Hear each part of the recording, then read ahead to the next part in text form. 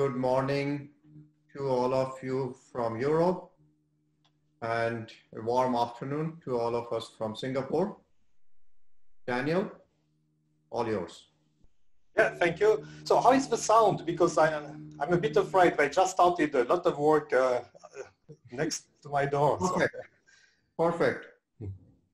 So, well, I'm grateful for the organizers to set up this beautiful meeting, very pleasant. So thank you, Andreas, Rudo, and Francesca for setting it up. So I'd like to discuss indeed quantum spin systems and the nematic phase which is present there. So let me briefly review the setting for quantum spins. So the Hilbert space is a tensor product of C3. There are standard spin operators on C3 satisfying the usual spin commutation relations. And just for the notation, so Sxi, I is the direction of the spin, 1, 2, 3, and X is the site. So I apologize for instance, I mean, we had the similar setting in Pinaki's talk, but the X was for the direction of the spin and the I was for the lattice side. So X is the lattice side and I the direction of spin. And Sxi is the spin at site X. So it's a tensor product with the identity everywhere else. And if we look at the general SU2 invariant Hamiltonians, they have this form. So general Hamiltonians with nearest neighbor spin interactions, but with SU2 invariant interactions. So the interactions are a linear combinations of these usual Heisenberg interactions and this Sx times Sy to the square. So for those of you who are familiar to spin 1/2 systems, you never see such a thing because this operator is actually equal to a linear combination of the identity and this operator here. So that there is no need to consider it. But for spin 1 systems, this is a bit different. So the general SU2 invariant interaction is a linear combination of these two operators. And there is no need to look at further powers of Sx times Sy because they could be written in terms of linear combinations of these two and the identity. And the Gibbs state is the usual Gibbs state. So 1 over the partition function, the trace on the Hilbert space of the operator A exponential minus beta h. So the question is to understand the low temperature phase diagram in dimension 3. So there's some motivation, so let me review briefly. I'm not exactly an expert, so I hope you won't ask too many questions for this. But this modelization is relevant for the Bose-Einstein condensates of integer spin atoms. And there are some components where the magnetic properties are unconventional and are expected to be related to nematic behavior. So there is this component Nij-A2S4. Another one is this lithium-based component. So here is the phase diagram. So remember the Hamiltonian, which is the sum of J1 times this first operator and J2 the second one. So J1 is in this axis and J2 here. So this is the low temperature or ground state phase diagram. Things only depend on the direction, I mean the respective directions of J1 and J2, because everything can be scaled by beta otherwise. So it turns out that there are two special directions where the system, I mean the Hamiltonian has more than SU2 symmetry, it has actually SU3 symmetry. So these directions where J1 is equal to J2, and these directions where J1 equals 0. And it's quite natural to expect that since the symmetry of the system changes dramatically from SU2 to SU3 and then back to SU2, there can be something in the phase diagram. And indeed, these are expected to be the boundaries separating the 4 phases. So in these directions, you have the Heisenberg ferromagnet, and so you have a ferromagnetic state. But then in between, you have a spin nematic phase. This direction here is actually the direction that Pinaki was discussing. That's the anti-ferromagnetic model. So this is expected to be antiferromagnetic with Néel order. And in fact, this antiferromagnetic phase is expected to extend in the whole yellow region. And then there is a very interesting but complicated staggered nematic phase here, which I'm not going to discuss. In fact, I plan to discuss really this spin nematic phase. So let me say a few words about the spin nematic phase. So it's motivated by liquid crystals. So you probably know that liquid crystals are formed by very long molecules. And at low temperature, when you have these long molecules packed with one another, you get a system which is still translation invariant, but the invariance under rotation is broken. At the same time, when you look at these molecules, they can point up or down. In fact, there is no preferred direction. So then the low temperature phases are characterized by a preferred axis, but not preferred direction. So spin nematic phases are kind of analog to this, and they are expected to display the decay of usual spin correlation. So if you take just the spin-spin correlations in whatever direction, so I is 1, 2, or 3, this is expected to decay to 0 as the distance between this side 0 and the side x go to infinity. At the same time, if you look at something which which measures the orientation, but is not cancelled by this plus-minus symmetry. So you can look at these kind of expectations. So the expectation of this product minus the expectation of the first, the expectation of the second. So this is the truncated correlation function. Oh, I meant not going to 0 as x goes to infinity. So one expects that this correlation function does not tend to 0. So the spin-spin correlation function goes to 0, but this one does not. And in addition, we expect that the low temperature Gibbs states are indexed by axes in S2, which technically means also mathematically it's the projected sphere PS2. So it's the sphere, two-dimensional sphere, which means that that's the one we can see in 3 dimensions, where we identify 2 opposite points. So this is what we expect for this phase of the spin nematic phase. So one can do some rigorous results using reflection positivity, because it turns out that half the spin nematic region is reflection positive. But I'm going to skip this, this part. So what I'm going to do is to use a loop representation in order to get some insights of the phases. So here we have these loop representations for this model. So this is the same model. Instead of J1, I'm writing this letter U, and the J2 always takes value 1. So it turns out that the loop representation works for these parameters, which actually sweep the whole nematic region. And here you have the representation, a picture of a representation. So this is the lattice. So here we have 4 sides. And on top of each edge, we have a time interval from 0 to beta. So the vertical extension is beta. And then using a standard Schroter product expansion or Feynman-Katz or space-time expansion, one can reorganize all the terms in such a way that they have these geometric pictures. So what appears are these double bars and these crosses.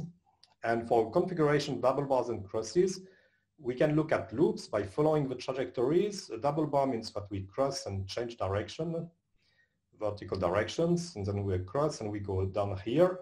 We have periodic boundary conditions along the vertical direction. So then we go down here and then back, and here we close the loop. So here we have 2 loops. We have the blue and the red one. And this is another picture. The underlying graph is not one-dimensional, but just to show that it works in arbitrary, for arbitrary finite graphs. So then it turns out that the relevant probability measure is this measure for the occurrence of double bars and crosses, which is just Poisson point process, everything weighted by 3 to the number of loops. And this represents the partition function. And the spin correlations can be written in terms of correlations between loops. So what matters here is really that we have this quantum spin system, we have these notions of loops, and then we can look at the realization of these crosses and double bars and look at the length of the loops in decreasing order. And let's divide all those lengths by the maximal length, which is beta times the number of sites. I'm also measuring the number of, the length of the loops by just the vertical components. So all those numbers are between 0 and 1. And for all omega, the sum of those numbers are 1 by construction. So here we get a random partition of the unit interval. We have positive numbers decreasing, the sum add to 1. Question, what should we expect in a large system for these numbers? So if you take one realization, you get a partition, another realization, you get another partition. So here you have the results of numerical experiments.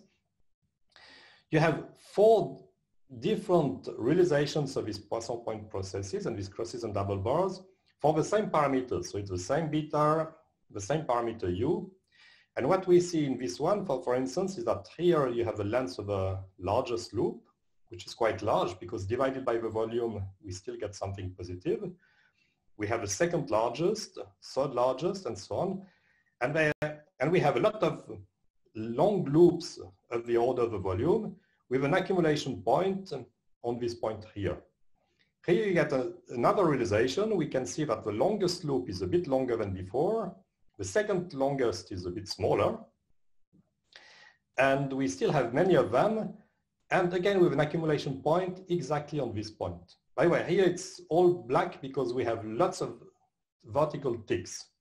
So in fact, all those loops here are so small, are of order 1, the length, but when we divide by the volume, we get the ticks to be so close that we don't see anything anymore. So the picture, and something interesting is that this accumulation point here is the same as here. And you can see 2 more realizations. They always have the same accumulation point. So what we see is that this random partition has some typical behavior. It consists of long loops and short loops. And the amount of long loops and short loops is almost surely the same. It satisfies the law of large numbers. But at the same time, from one realization of long loops to another, things change a lot.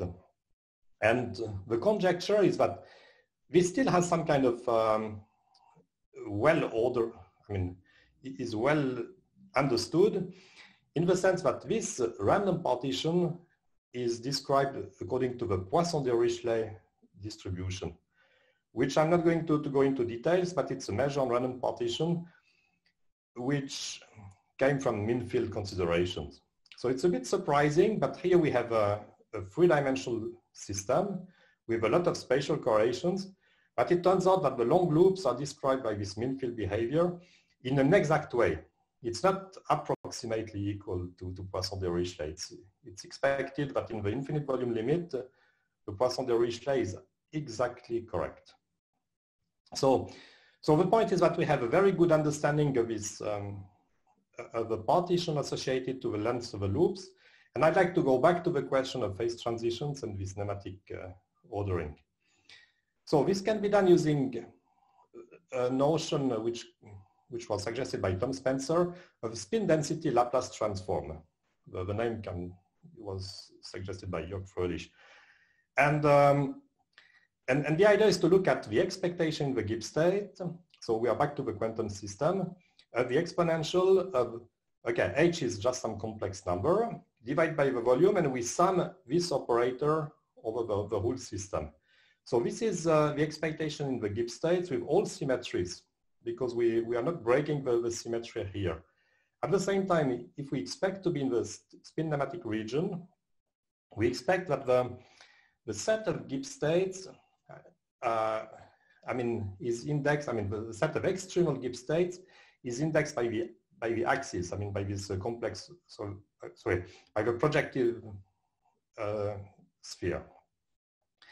So if this is correct, this expectation can be also written as an expectation among extremal states, and we can look at the expectation of this thing. So using translation variance, it can be written like that, simplified a little bit, and eventually we get that this thing is equal to this function here. So this function involves two parameters. There is h, that's the h over here, and there is an m tilde, and m tilde is given by this expression here. So m tilde depends on the system, it depends on beta also, depends on this parameter u. But otherwise, as a function of h, it's just given by this with just one free parameter. So here I assumed that we have a nematic phase, and I did calculations using just the symmetries which I expected using in this nematic phase. Is it correct? So then we can relate it to this Poisson-Dirichlet conjecture and do the same calculations in the Poisson-Dirichlet picture. So this is the same expectation as before, but first it can be expressed in terms of the loops. So this is mathematically correct. And then one can assume that the loops are well described using Poisson-Dirichlet free half. One can check that the short loops don't matter. So it's only the long loops which matter, which are described by this. And some calculations, this thing, shows that this is given by this expression, where we have this m star, and m star is by definition the density of long loops. So we again get a function of h depending on this ad hoc parameter, and the question is whether this new expression is the same as the one before. So before we got this expression here, that's the calculations of the last page, and here we have this one. So as function of h, it still takes a little efforts to actually relate the two together, but one can check that this is the same, provided this m tilde is equal to minus 2/3 m star. So then you get the same function of h. So it's quite nice because it shows that this confirms the presence of nematic ordering, because with the nematic calculations we got a function of h, and the Poisson-Dirichlet conjecture, which has completely different heuristics, also gives the same function of h.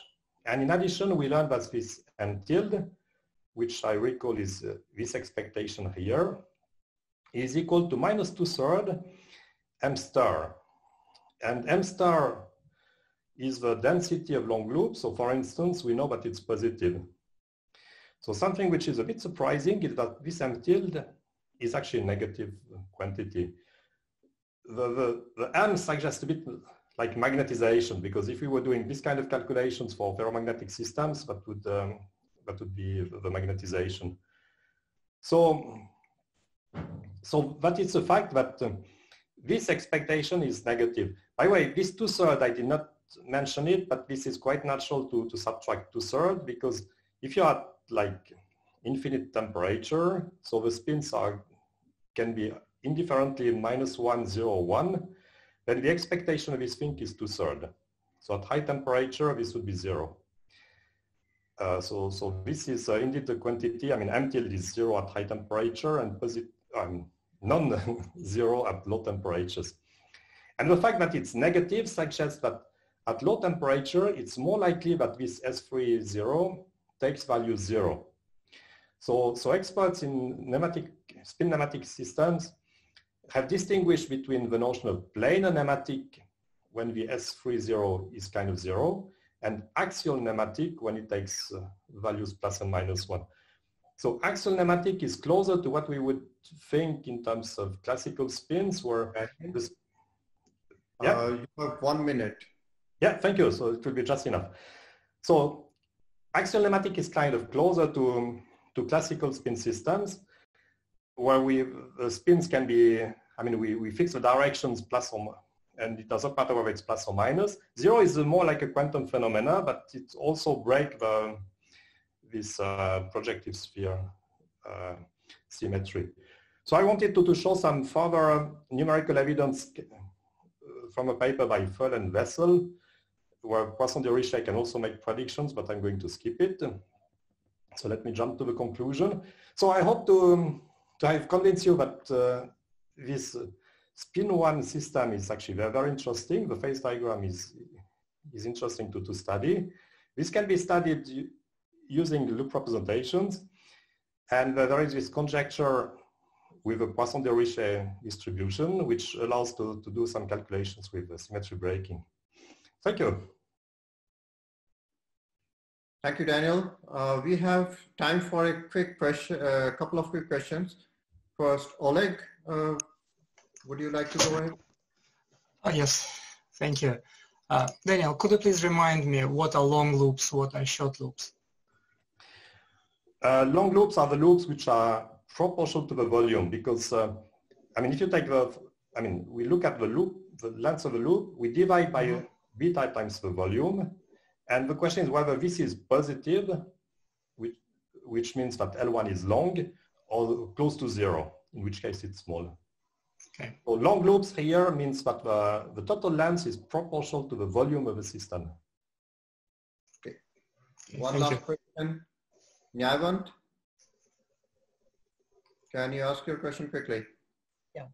Hi. Actually, somehow I could not get actually like what let's say for spin half. If I have to see spin nematic phase, like what kind of interactions actually are needed? The interactions responsible for the nematic phase. Yes, but for spin half, not the spin one actually. I don't think there is any nematic phase for spin 1/2 systems. I see. Not if in non-frustrated lattices? Sorry? In kind of some kind of frustrated geometry, like triangular or some kind of lattice. Actually, it's a good question. I don't know. I'm sure one could imagine some complicated lattice where a nematic phase would occur, but certainly not on ZD with spin 1/2 systems. It's unlikely that you get nematic phase. I see. Okay. In the interest of time, let's move on to the next speaker. Vedran, can you please share your screen? Okay. All yours. I will give you a heads up after 15 minutes.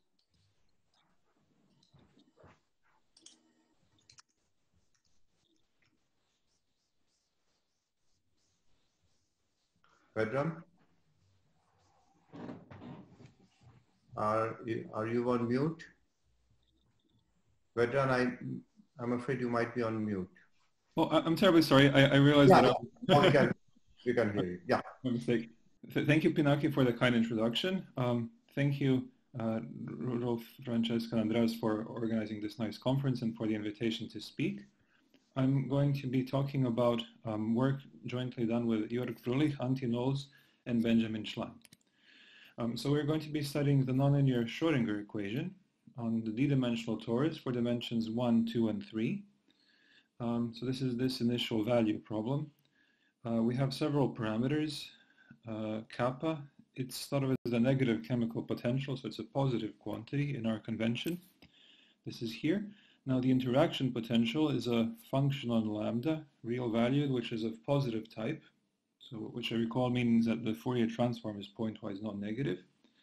The initial data is taken to be in the Sobolev space, L2 based, with norm given as follows. So S is not assumed to be an integer here, it's a real number. And this has conserved energy, which is the Hamiltonian, an infinite dimensional Hamiltonian structure, given as follows, H of phi. It has a kinetic and interacting term.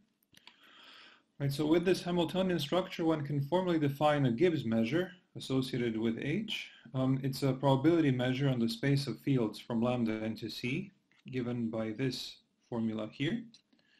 So d phi is a formally defined Lebesgue measure on the space of fields. And just by heuristic arguments, formally one can get that the measure is invariant under the flow of the NLS, meaning that if we let ft denote the flow map, the push forward of ft with respect, of d mu with respect to ft is d mu itself. Right, to make this rigorous takes quite a bit of work because these are infinite dimensional Hamiltonian systems. So the rigorous construction of these Gibbs measures was a classical problem in constructive quantum field theory in the 1970s. So some relevant results are summarized in the work of Nelson and as well as in the textbooks of Glimm and Jaffe and Simon. This is just the construction of the measure. The invariance, the proof of the invariance, second point from the previous slide, was done in the 1990s. There was work of Zhidkov, but the real, the true NLS model was finally resolved by Bourgain in a series of influential papers starting from 1994.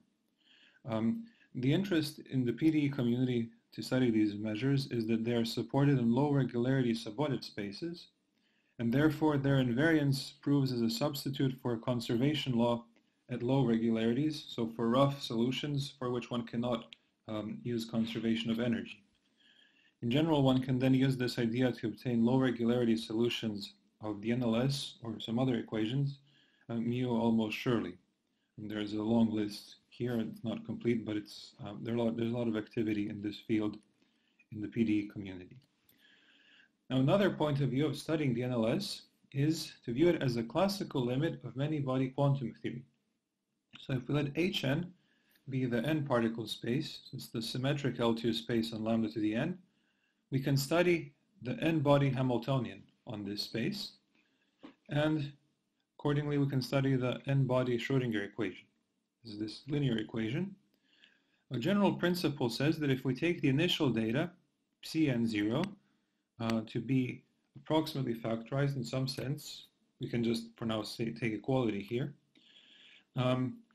then the factorization property remains conserved in time, at least in the large n limit. And where the factor here is not phi 0 but phi sub t, where phi sub t is the solution of the nonlinear Schrödinger equation starting from initial data phi 0. This was first observed by Hipp in the 1970s, and there have since been many results in this direction. Now the problem that we are interested in analyzing is how can we obtain the Gibbs measure mu as a many-body quantum limit. So how can we analyze the Gibbs measure in this type of limiting regime? Now, it's instructive to first analyze the classical Gibbs measure when we turn off the interaction. So this is the Wiener measure. So H0 means that we set the interaction to equal 0. This is the Hamiltonian. The Gibbs measure then becomes the Wiener measure. And it's nice to show, one thing we can use the free assumption is that we can use Fourier analysis to show typical elements of the support of the Wiener measure have a simple form. They're given as random Fourier series of this type. So the GK are IID complex Gaussians, and so the kth Fourier coefficient is GK divided by this weight here. Here it's important that we're taking this kappa positive so that we're not dividing by 0 when k is equal to 0. This object is a random variable. It's the classical free field. And one can then see that the classical free field converges almost surely in the suborder space H1 minus d over 2 minus epsilon. So in particular, in one dimension, this is a function of regularity 1 H1 half minus epsilon, almost surely. But in higher dimensions, it's a distribution of negative regularity, almost surely. And that causes quite a bit of challenge in the analysis. Now, if we have the classical free field, we can put in this into the interacting term of the Hamiltonian. This is the classical interaction. And if we're in one dimension, this is easy to define because phi omega is in L2 almost surely. So if we take bounded interaction potentials, this is going to be a finite quantity. And furthermore, if we take W to be either a positive type, meaning that its Fourier transform is non-negative, or pointwise non-negative, this is going to be a non-negative quantity, almost surely. So in this case, we can define the Gibbs measure as a probability measure on the suborder space, which is absolutely continuous with respect to the Wiener measure. So this construction is simple in 1D, but it breaks down in higher dimensions because this phi omega is not in L2, almost surely. So even if we take bounded interaction potentials, this construction does not work. And this is remedied by a renormalization in the form of Wick ordering. So I'll not go into the details, but formally what one is doing, one is subtracting off suitably chosen infinities here and renormalizing the interaction. So renormalizing this phi squared term. To make this rigorous, one has to truncate everything in frequency and then let the frequency truncation go to infinity.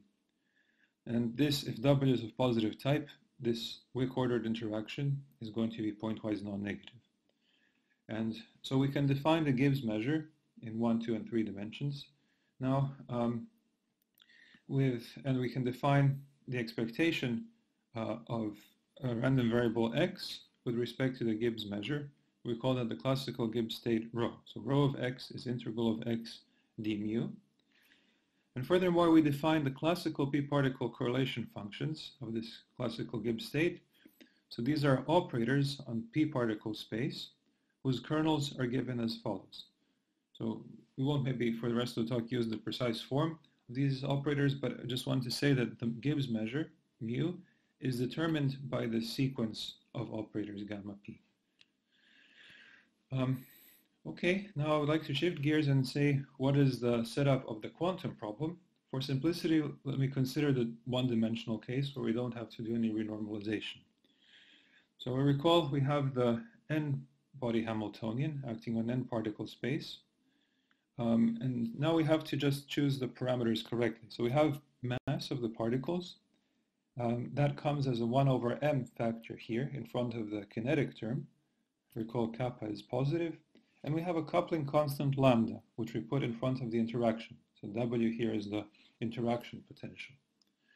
So with this type of n-particle Hamiltonian, we can look at its equilibrium. So at inverse temperature beta, which is positive and finite, the equilibrium of Hn is governed by the canonical ensemble.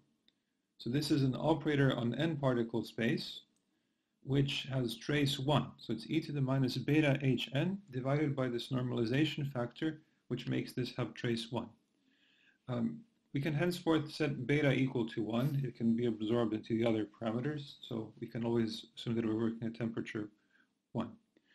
And we're going to now look at the limiting regime where the mass goes to infinity as 1 over nu, and lambda, this coupling constant, goes to 0 as order nu squared. And we're going to analyze the regime nu goes to 0. So this can suitably be interpreted as a mean field or semi-classical limit within which we're going to get the classical Gibbs measure. Right, so in the quantum problem, we're working on the bosonic Fock space, so it's a direct sum of the n particle spaces, and accordingly we work with a quantum Hamiltonian, which on the n sector acts as this Hn Hamiltonian, so Hn nu. This is just from the previous slide with the properly chosen parameters. I will keep just a reminder that W is the interaction here. And on the Fock space, we define the grand canonical ensemble as this operator which has trace equal to 1. Okay, so it's really the canonical ensemble up to some factor on the nth sector, but we normalize it so that it has trace 1 over all of Fock space. Okay, now just some notation. We're going to work with quantum fields. These are operator value distribution phi nu and phi nu star on the Fock space that satisfy the following commutation relations. So phi nu x and phi nu star of y, they do not commute, but the commutator is nu times the delta function of x minus y, and the other combinations do commute. The precise construction of this comes from the creation and annihilation operators, but we'll just assume that these operators exist, or these quantum fields exist. A priori, they have nothing to do with the classical free field, but we have this sort of suggestive notation that phi omega corresponds to the nu equals 0 limit of phi nu, and phi omega bar corresponds to the nu equals 0 limit of phi nu star. So this is sort of justified by seeing that this first commutation relation goes to 0 as nu goes to 0. Now, we define the quantum Gibbs state rho nu. So given an operator A on Fock space, we define its expectation with respect to the grand canonical ensemble as follows. And we also define the quantum p-particle correlation functions. This is sort of with our previous analogy. We define them like this. And it turns out that these this grand canonical ensemble P sub nu is determined by the sequence of gamma nu P. So we were really going to analyze the convergence of gamma nu P to gamma P as nu goes to 0. Right, so Yes? yes? You have 5 minutes. Oh, okay, thank you very much. I'll now state the result and just give a few comments. So in our result, we assume that W is continuous and of positive type. Then we have convergence of the relative partition function, quantum relative partition function to the classical relative partition function. And we have the convergence of the p-particle correlation functions in terms of kernels in an optimal LR space. I should say just this result was first taken up by Levin, Nam, and Rougerie, where they resolved really the 1D problem. In the higher dimensional problem, they had some additional assumption of non-local and non-translation invariant interactions. Their methods were quite different, so they were variational. Jointly with Yorganti and Benjamin, we studied the translation invariant case in 2 and 3D with a modified Gibbs state by perturbative techniques. Subsequently, Levin, Nam, and Rougerie managed to extend their results to translation invariant interactions without the modified Gibbs state. I did some work on unbounded interaction potentials, and we studied also the time-dependent problem in 1D, so jointly with Yorganti and Benjamin. So I would just like to say that this kind of limit can be easily seen in the free case, W equals 0. If we look at the rescaled particle number operator, so this is this operator here, that on the nth sector acts as n times nu times the identity, we can compare it with the L2 norm of phi omega squared, and we see immediately that this is more difficult in higher dimensions, because this type of object is infinite almost surely in higher dimensions. Now in the free setting, we can compute this expectation explicitly and see that it diverges as nu goes to 0. So finite nu is fine, but positive nu is fine, but letting nu go to 0, there's a divergence, and there's a need to renormalize. I would just like to mention one word about the proof. So we use a functional integral formulation, unlike our earlier result where we used a perturbative expansion. This is, it was related to what Daniel was talking about, so loop representations. So we're using the interacting Brownian loops and paths representation inspired by Simanzik and Geneva and Simanzik. So this was a very important idea in the 1960s that we have also applied here. And right, so I'll not go into the details of this construction. For interest of time, we use the Hubbard-Stratonovich transformation and Feynman-Cutts formula. I would just, before concluding, I would just like to say that all of the results that I talked about are summarized, are given in this first result, first paper, available in the archive, jointly with Yorganti and Benjamin. We also have a survey paper which summarizes the ideas in sort of an expository way, and will appear in the Journal of Statistical Physics in the issue in honor of Professor Joel Lebowitz. All right, thank you very much for your attention. I will stop here. Thank you, Vedran, for keeping to time. Questions? Let's first give the mic to Christian. Christian? Yes, I am around. Okay. I'm not sure my question is really pertinent in the framework of your talk, but okay, when you discuss, interacting the mean field equation, the nonlinear Schrödinger equation, people very often are interested in the so-called thermalization and condensation of classical waves. And in effect, the numerator that you found somewhere in your slides, 1 over k squared plus kappa, reminds me of that, because the people say that it should converge to the Rayleigh-Jeans distribution, which just assumes this form, okay? So I just wonder whether, you recover this type of results, or you have not studied, I don't know. We have not studied this yet, I must say. So, sorry, which slide were you referring to? No, again, okay, go up. This yes, one? Yeah, this one. Of course, what you would get is kappa would play the role of a chemical potential, okay, exactly. But here you don't have interaction, so but But I was wondering whether you can prove or recover that, because most of the time, I mean, the people who do that, it's called, I mean, the wave turbulence approach. Okay, they have a lot of arguments which are maybe shaky, I don't know, and a lot of numerical evidence. And I was wondering whether you can recover that from a mathematical perspective and exact results. Okay. Oh, that's an interesting point. We have not studied this. I mean, so I guess this, in our case, this k squared plus cap, I didn't maybe explain it in very precisely before.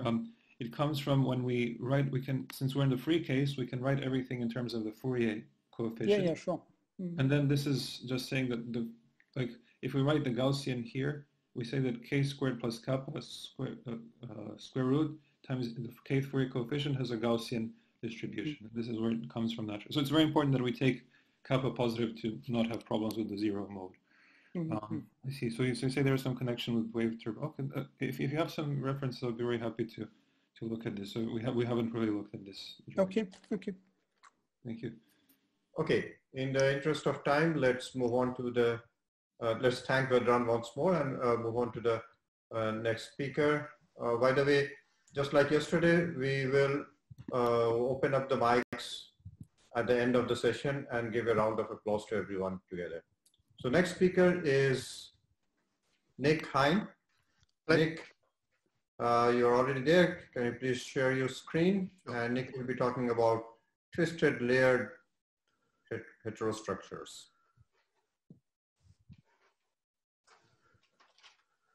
I will give you a heads up. 10 minutes. Yeah. Can you see that? Yeah. Okay, so thank you very much for the opportunity to speak to you today. This is going to be a little bit of a change of pace from the previous two talks, which were, I guess, more on the mathematical side. Mine is more closer to experiment, I suppose. So I'm a reader in the theory group at Warwick, and this is work I've done in collaboration with quite a large group of theorists and experimentalists, including the Zhu and Cobden groups from the University of Washington and Neil Wilson at Warwick. And the topic is about making heterostructures out of 2D materials.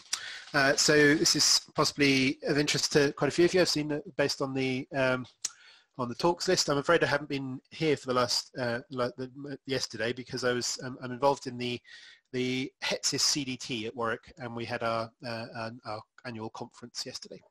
But I don't think it's a topic of interest to some of you. As you probably know, whenever you put 2D materials in contact with each other, you form some sort of heterostructure. There's a great deal of interest in combining the properties of different 2D materials in order to produce devices that have kind of desirable properties. And this idea has emerged that you can kind of make a kind of Lego out of different sheets of these materials, and they can be put together in any form. Now that's definitely oversimplifying things a bit, because all of these different 2D materials, all the different classes of materials, things like graphene, hexagonal boron nitride, the transition metal dichalcogenides like MOS2 and WSE2, they all have different lattice constants. Many of them have even different structures, and we should expect there to be some influence on their behavior from hybridization when we put these states together, and that will depend quite crucially not just on what you put together but also on the twist angle, and that's been found to be the case and predicted to be the case before it was even found to be the case, with discoveries of unusual properties like superconducting behavior in twisted bilayer graphene. So I've been looking into this for quite a while. I'm going to start with some much older work and then catch up with what we've been doing recently. We started by looking at twisted bilayers twisted heterobilayers of different transition metal dichalcogenides. And this is a system where a large lattice mismatch exists and automatically produces an incommensurate interface. You get a moire pattern, and you expect some sort of twist angle dependence of the band structure from these moire patterns. So the question is, how can we model these structures from a density functional theory, electronic structure point of view?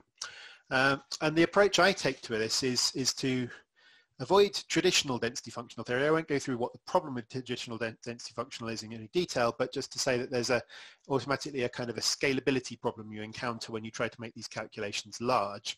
You have a number of eigenstates that you have to calculate that's proportional to the number of atoms, a number of basis functions, which is also proportional to the number of atoms, and an orthogonality requirement, which means that you have a computational effort that scales as the cube of system size. So this kind of approach, traditional density functional theory, becomes unfeasible much beyond around 500, 1,000 atoms or so. But many systems need to go a lot bigger in order to enter a realistic regime, and we'll see why in a moment. We have so traditional DFT has a order n scaling of the computational effort. So it's necessary, if you want to scale up these calculations, to avoid the calculation of eigenstates entirely. And we can actually do that via use of the density matrix expressed in an appropriate basis. So the single electron density matrix, rho of r prime, can normally be thought of as written in terms of the eigenstates, but if we instead express it using local orbitals and then have a local general, kind of a short-range local matrix generalization of the occupation number, then what this lets us do is exploit the so-called nearsightedness of quantum mechanics in insulators, which is to say that the density matrix decays to zero as a function of r minus r prime, that should be 3, as that goes to infinity, which means that our matrices can all be made sparse. So we have sparse matrices representing the occupation number, the Hamiltonian, the overlap matrix. And what this means is we can do sparse matrix algebra to do all the normal techniques of electronic structure, like finding the energy, creating the right normalization of the number of electrons, and imposing so-called idempotency on this density matrix, which is just to mean that which serves to ensure that it represents a set of orthogonal eigenstates. So the code that I'm a developer of is called OneTEP. We do linear scaling density functional theory. And the things that make this comparatively unique are that it runs in a basis of local orbitals optimized in situ. So rather than having a large complete basis of local orbitals, we have a very small number of local orbitals, a minimal number, maybe 4 per atom or 9 per atom, depending on where you are in the periodic table. And you optimize these orbitals in situ, expressed in terms of a basis of so-called p-sync functions, cardinal sign functions. And that means a very efficient optimization scheme, which means that we get, when we can, as long as we can also do all of our evaluation of the matrix elements in order n, which you can via a so-called FFT box that moves with the atoms. That means we have order n evaluation of the Hamiltonian, and we have a linear scaling method overall. So we have some sort of crossover to where linear scaling behavior is faster. So this kind of approach scales even up to tens of thousands of atoms and even beyond. So I've shown a plot there of time for a solution to ever increasingly long strands of DNA there, and that's going from 2,000 atoms to 16,000 atoms within feasible computational time. So this is a code that people can get hold of quite easily. We sell academic licenses for a very, very small fee or collaborator agreements. And I'm going to describe some application of this to 2D materials. Okay, so we've established, well, it's been established for quite a while now that the van der Waals functionals in DFT are quite capable of describing 2D materials quite well. When we put these 2D materials together in these so-called twisted structures, then we need very large supercells, as we saw. And the kind of supercells that we need for systems like this, molybdenum selenide, tungsten selenide, are several thousand atoms in size. So what we need to do if we want to actually investigate their band structure in a useful way is project that band structure back down to the primitive cell. That effectively means unfolding the supercell Brillouin zone to back onto the much larger monolayer Brillouin zone of one layer at a time. And we developed some code to do this. This involves spectral function projection, taking the supercell eigenstates, projecting them onto the primitive cell eigenstates with a layer projector as well. And this lets you do investigation of the band structure of one layer in the context of the one layer in its own primitive cell in the context of a supercell calculation. We can find some quite interesting effects quite easily. We looked at MOSE2, MOS2 as our first example.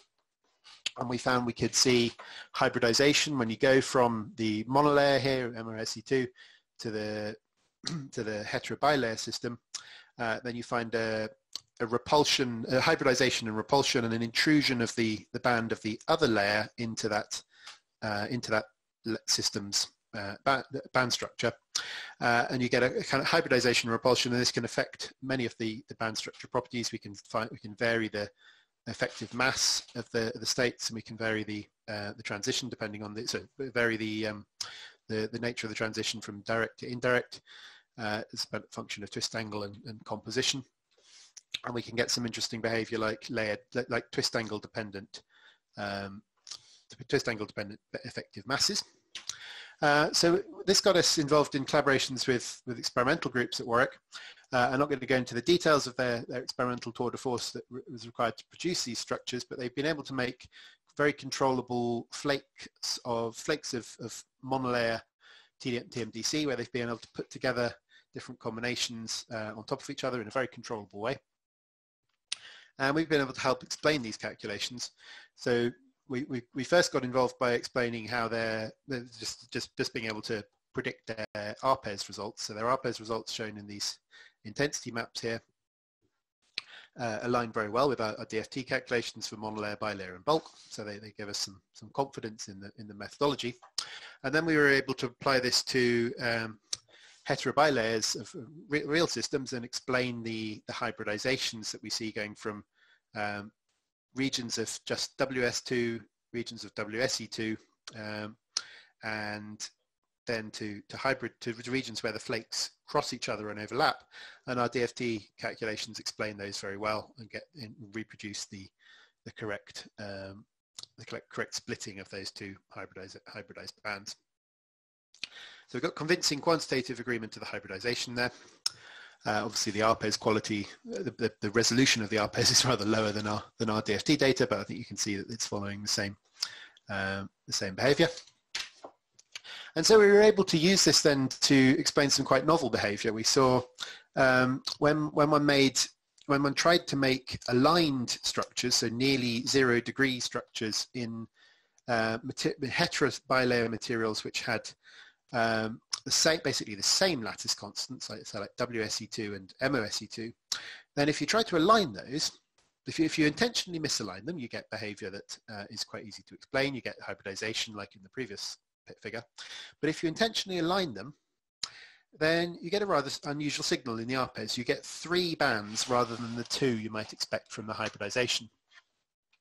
And we were able to do some DFT calculations that explain this. We found that when we superimposed the individual monolayer results with the heterostructure results, what we got was a quite convincing explanation of the overall results.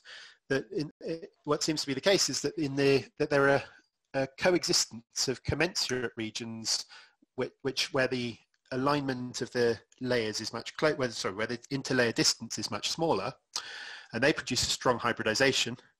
And then you have incommensurate regions where the interlayer distance is much larger and there's a much weaker hybridization. And the bands are basically the same as so it's the same as they are in the non-aligned case. So when we superimpose the band structures of the 3 different systems there, the monolayer MOSE2, the monolayer WSE2, and then the aligned system, then we get a fairly convincing explanation for that overall result. And this allows us to get a lot more information out of the R-pairs results than we otherwise would. I'm going to skip the bit on. So this is also work where we established some of the first observations of interlayer excitons, where we have the hole in one layer and the electron in another, and it produces an exciton overall of a considerably lower energy than would otherwise be absorbed in either of the individual, seen in either of the individual layers. And then we moved on to looking at gating these heterostructures. So they were able to build structures where they could put controllable gate voltages onto these structures and shift the Fermi level within our heterostructures. And they were able to show that gated monolayer graphene behaved as theory would predict.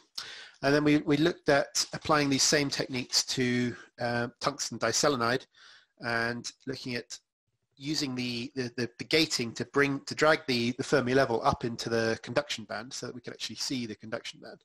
But in order to be sure what they were seeing and whether or not they were seeing the conduction band at different parts of the Brillouin zone, so there's conduction band values at both Q and K, and they're quite close in energy. We wanted to be sure that we were getting good agreement with the RPEs in this result, really kind of, and they had higher resolution RPEs than they did before in this work. So we switched to doing GW calculations on these systems, and we looked at GW calculations on monolayer, bilayer, and trilayer WSE2, and we managed to work out how to converge those calculations very well in order to get very convincing agreement of, so that we could be very confident what regions we were actually looking at in the RPEs.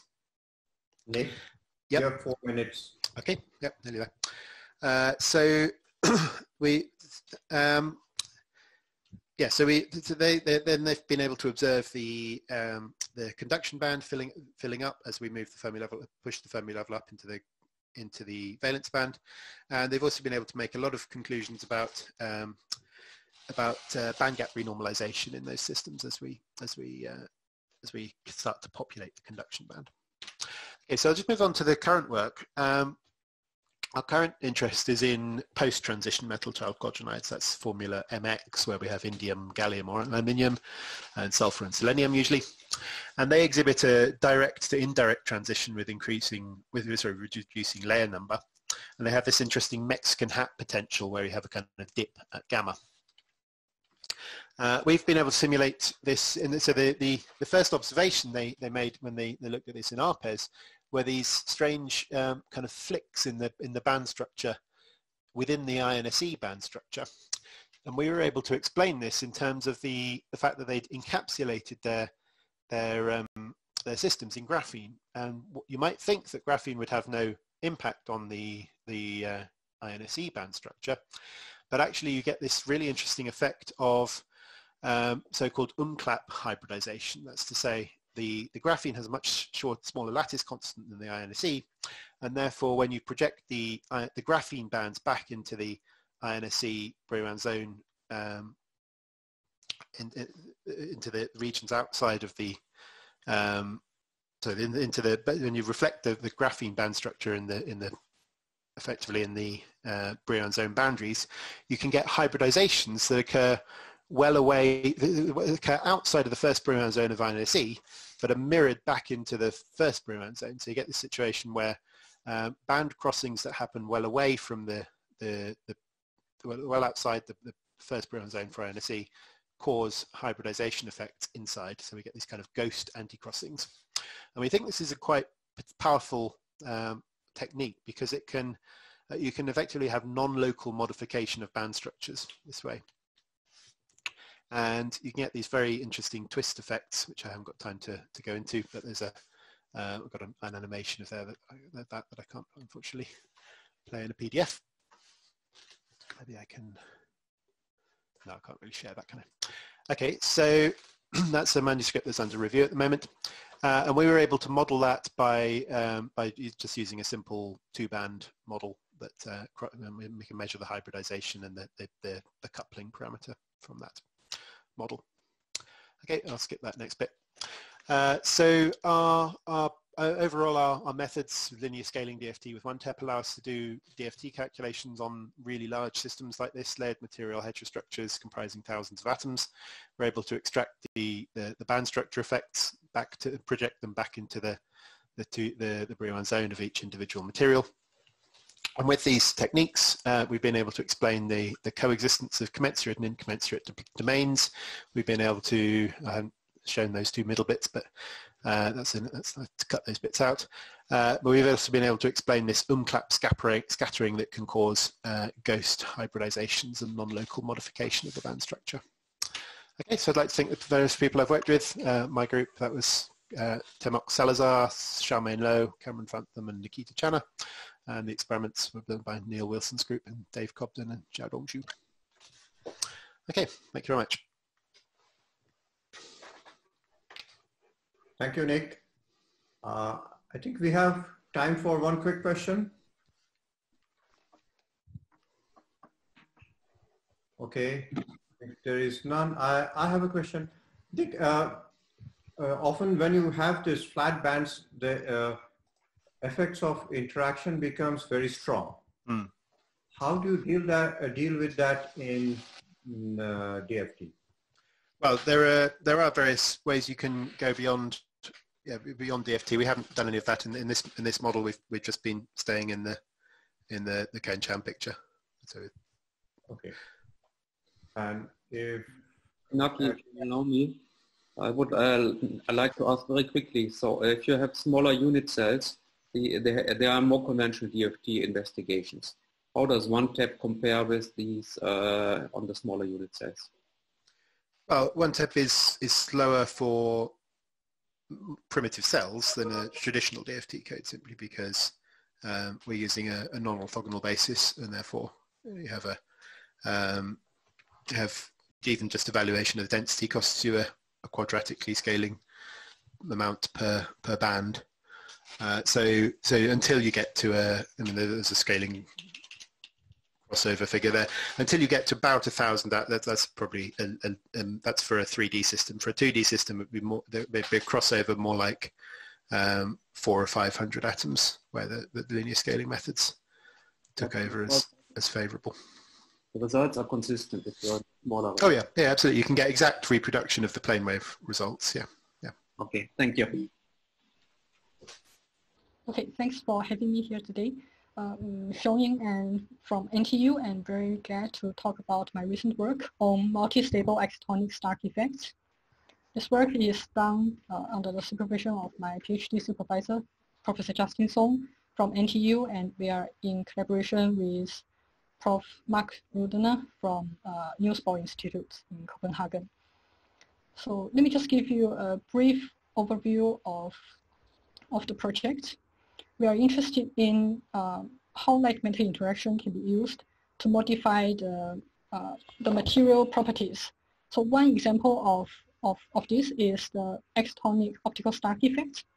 When we have an excitonic system and we shine light, say we shine off-resonant irradiation to coupled excitons, and if the light frequency is below the excitonic transition frequency, then we'll have a blue shift of the exciton transition frequency to higher energies.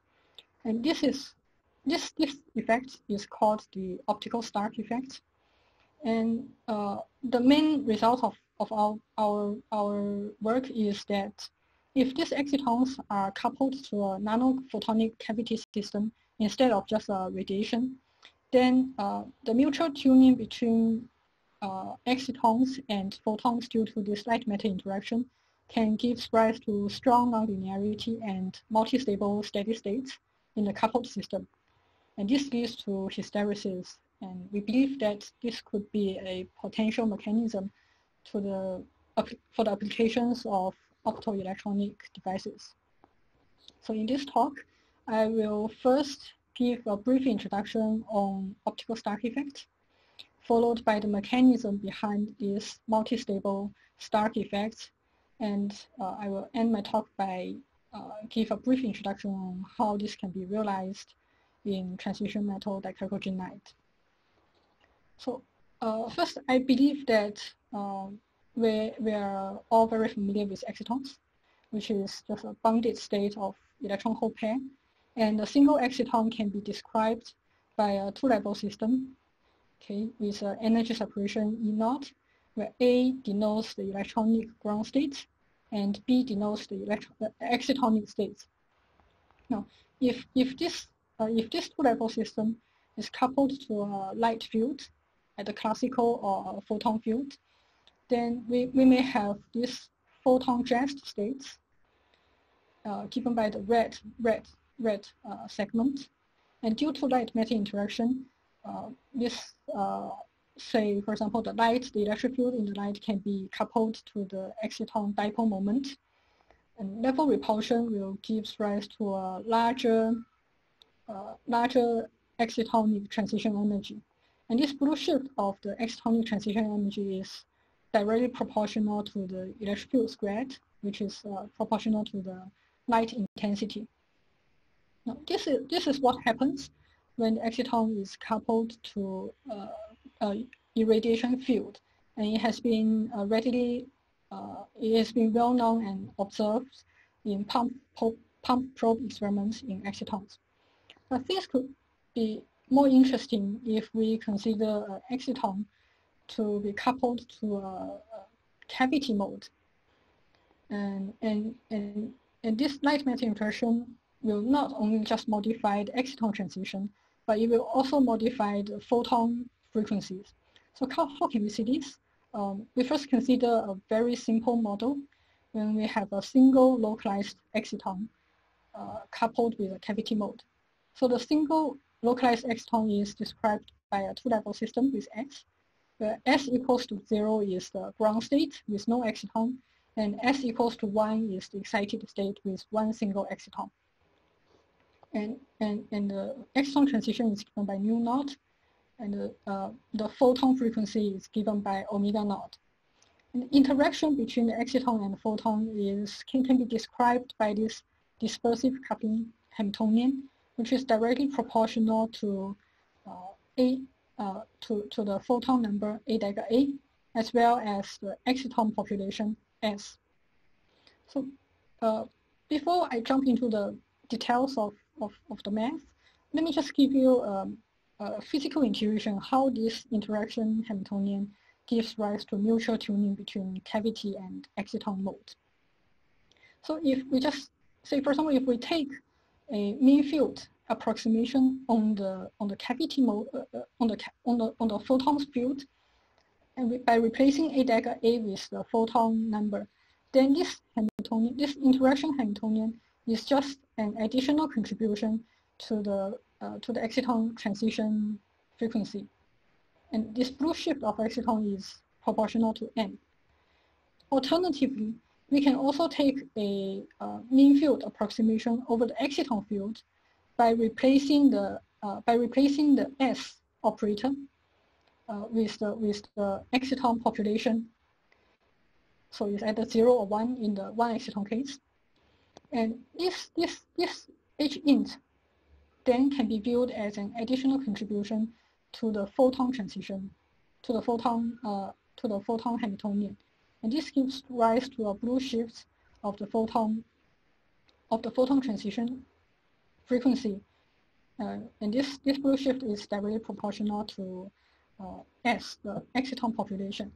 So in this way, we have mutual tuning effects, whereby exciton transition depends on photon population, and photon transition depends on the exciton population. Now, this mutual tuning gives strong nonlinearity when we drive the system. Say, if I now drive the system, I drive exciton mode with a field Fx, but I drive the photon mode with a separate field F0. And now let's consider, let's pretend that we are doing this experiment, and we were doing the experiment by fixing some Fx, the exciton driving field, but we gradually increase the photon drive F0. Now, if F0 increases, we expect the photon population to increase. But we recall that the exciton transition frequency depends on the photon number. So if M increases gradually, and say if the exciton drive is slightly blue detuned from the bare exciton frequency, then by increasing M, we are able to gradually shift the frequency of the exciton transition towards its driving frequency. This will in turn increase the exciton population. But on the other hand, we know that the photon frequency also depends on the exciton population by this V times S. So if we increase S, we'll be able to gradually blue shift the photon frequency. And if the photon driving field is also blue detuned from its photon mode, then this will in turn increase the photon population. So in the end, we have this feedback mechanism. And this mutual tuning, this feedback can give rise to the multi-stability, which I will explain later. So to vigorously prove this multi-stability, we examine the master equation of a driven dissipative coupled system. We consider some exciton recombination rate, gamma, and some cavity decay, kappa. And after going through some algebra, we are able to derive the steady state solutions for exciton population S and photon population M. And we can already observe from this that S depends on its exciton transition frequency, which in turn depends on M. And M depends on photon frequency omega, which depends on S. And when we solve these coupled equations self-consistently, we actually find out a fifth order polynomial in terms of S and M. So this gives rise to bistability and tristability, whereby for each cavity drive intensity, we actually have multiple branches, multiple distinct branches of stable and unstable steady state solutions. Here, by stable, I mean that if we perturb the system a little bit from the steady state, then after some time, the system will evolve back to its steady state, to the original steady state solution. By unstable, I mean that if I perturb the system a little bit, the system will not go back after some time. It will just evolve to another stable steady state. So in these graphs, we can see that we are able to, these graphs are plotted using parameters of TMD, a single layer TMD, tungsten disulfide.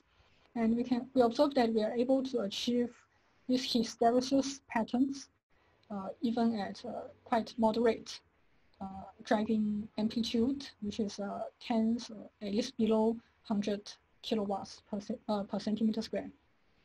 Okay. And furthermore, we are able to tune the magnitude.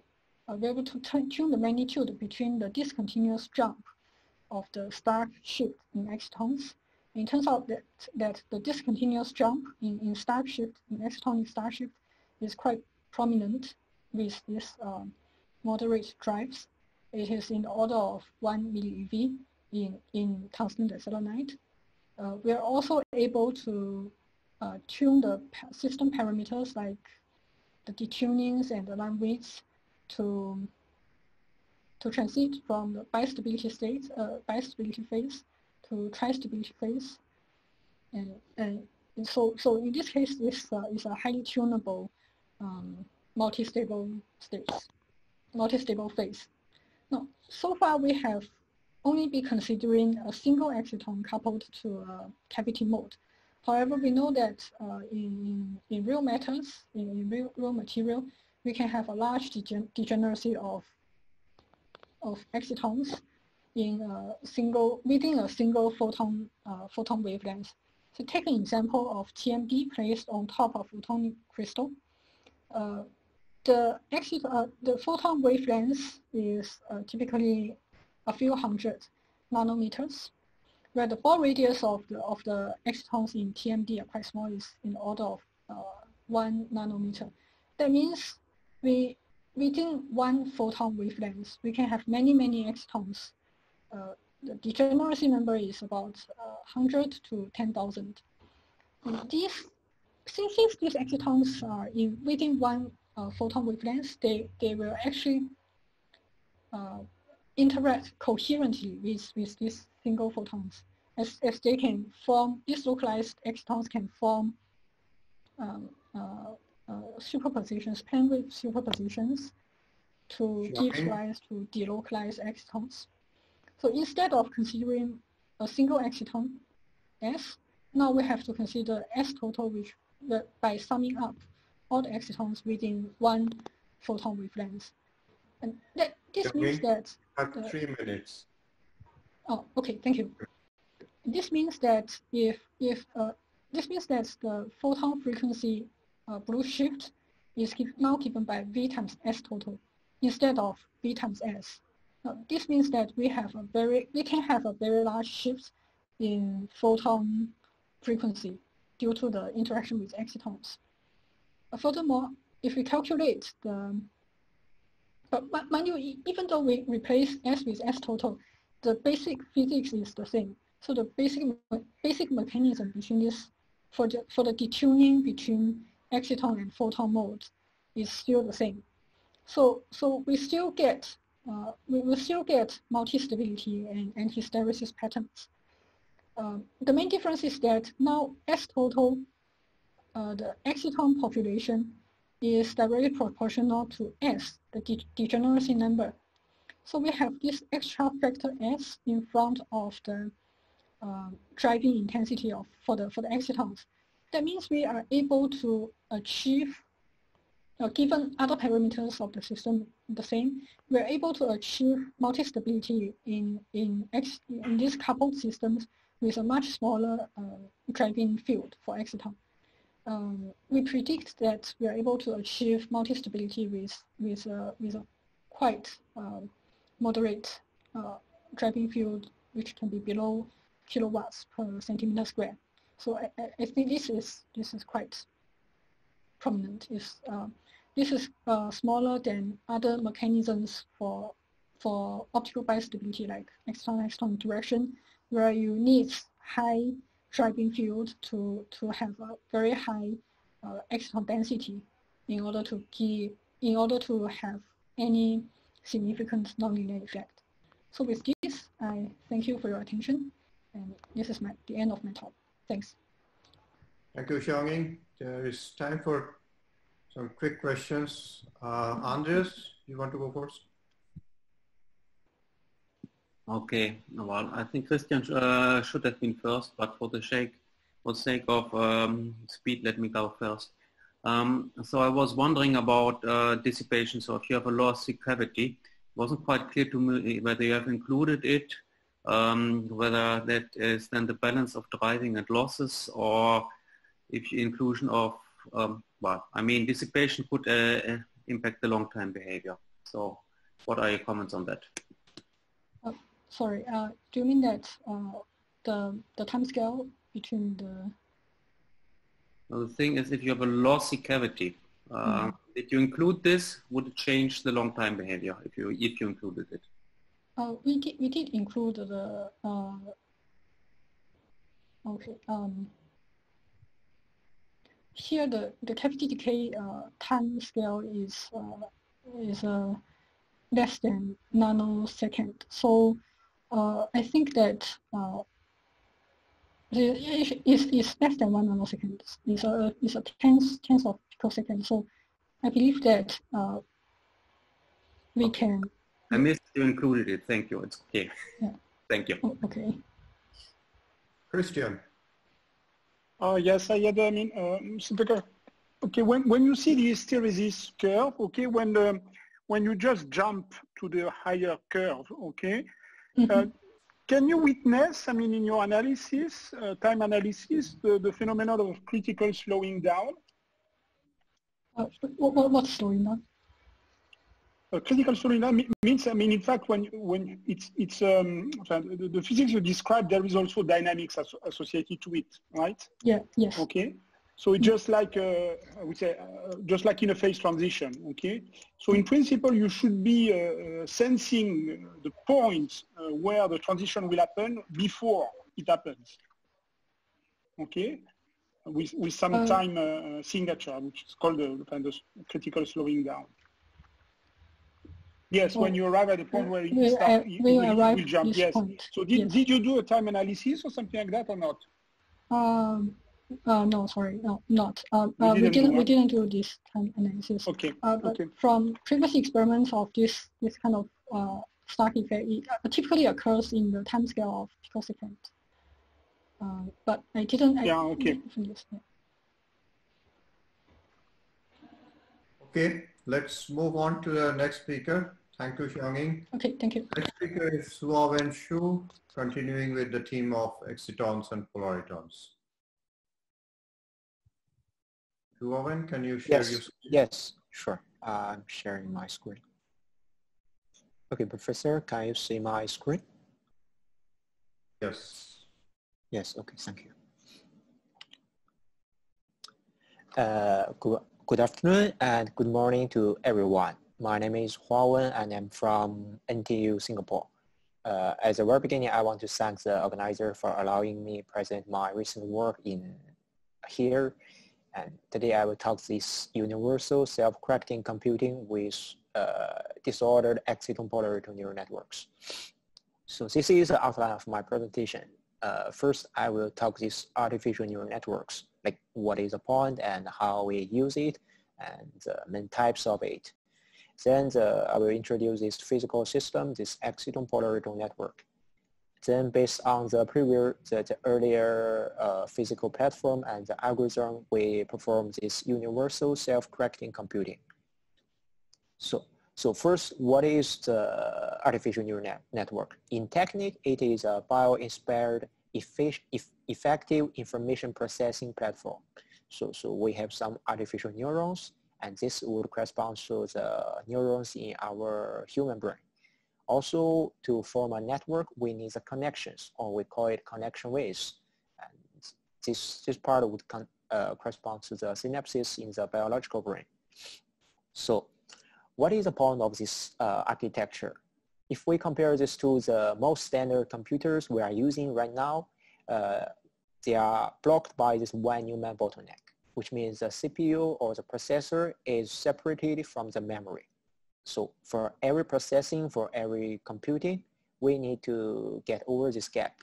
This takes a small time, but it's still, we can't eliminate it. So, but for this artificial neural network architecture, we don't have this problem because the processor and the memory, they happen at the same place. And this is the most point of this artificial neural network. So there are usually two main types of these networks, feed-forward and recurrent. Later on, we will focus on a special case in the recurrent neural network, which is this reservoir computing. So let's take a brief look at this feed-forward one. So as the name suggests, the activation or the information in this network only goes in the forward direction. There are usually like input, hidden, and output layers. And here IHO indicates the neurons in these three layers. This input and output is easy to understand, but why the middle one is hidden? Because there's no readout on this layer, and which means there's no direct interaction between this layer and outside. Also, this W1 to W8 would be the connections. It is used to pass the activation to the nodes in the next layer. It's usually just some real numbers. And to make it simple to understand, we see how this information goes. Like for the activation received by H1, it should be, let's use a pointer. It should be from this pass and this pass, and we sum it. So it equals I1 W1 plus I2 W2. And there is usually an activation function of each node, this F. It's usually a nonlinear function. It determines whether the activation is strong enough to activate the node. And then the output of this H1, this node, would be FH1. So the same for O1. So the activation received by O1 would from H1 and H2. So then the activation received by O1 is in this form. Then we still apply the activation function. The readout from the output layer, the first node would be FO1. And usually in the working of the network, we first offer a set of known example, and we tell the network what it should be. And based on this known example, we optimize all these connections. And this process is called learning or training. It's like us. We learn based on what we know. And the other type would be the recurrent neural network. So recurrent network, why they are recurrent? So because there are some feedback loops, as here shows. So we can see the output from one node can be taken as the input of itself or the nodes in the previous layer. And this property makes this recurrent neural network possess temporal dynamical behavior. And this is very interesting because in our life, we are facing many time-dependent questions like speech recognition or nonlinear time series prediction. But now the problem is, in reality, we are facing many complicated questions, and that requires a lot of nodes and a lot of layers. Then training or learning becomes a big trouble because we can deal with it, but it's time consuming. Then people come up with this concept called reservoir computing. The core of the system is this reservoir, but the important point is all these nodes inside the reservoir is random. They are randomly connected. We don't care how many nodes they are connected. We don't care about the strength, but we know they are connected. So this saves us a lot of time in training the connection between each node. From here, all the inputs are weighted also randomly, and we feed them into the reservoir. Then after some time, we collect the information from each node. Like the obtained output is like this small y. It can be anything like the phase, the amplitude, or the intensity. And what we want is this desired output, capital Y. This can be anything we want. Like we want it to be a number or a matrix. It depends on the problem we are solving. And the only process we need to control is this desired output and this obtained output, which is in this relation, y equals W out times y. And this W out would be the output weight. So then only this part needs to be controlled. This saves us a lot of time in training and learning. So, and solving this becomes a linear problem, and it's very easy for us.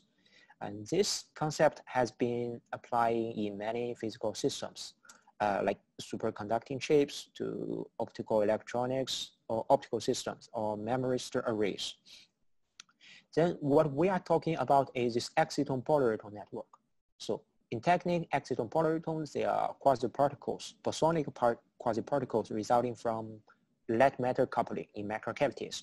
To give a rise to this particle, first we have a quantum well. It's called a well because it traps the electron. So the electron cannot escape to the surrounding.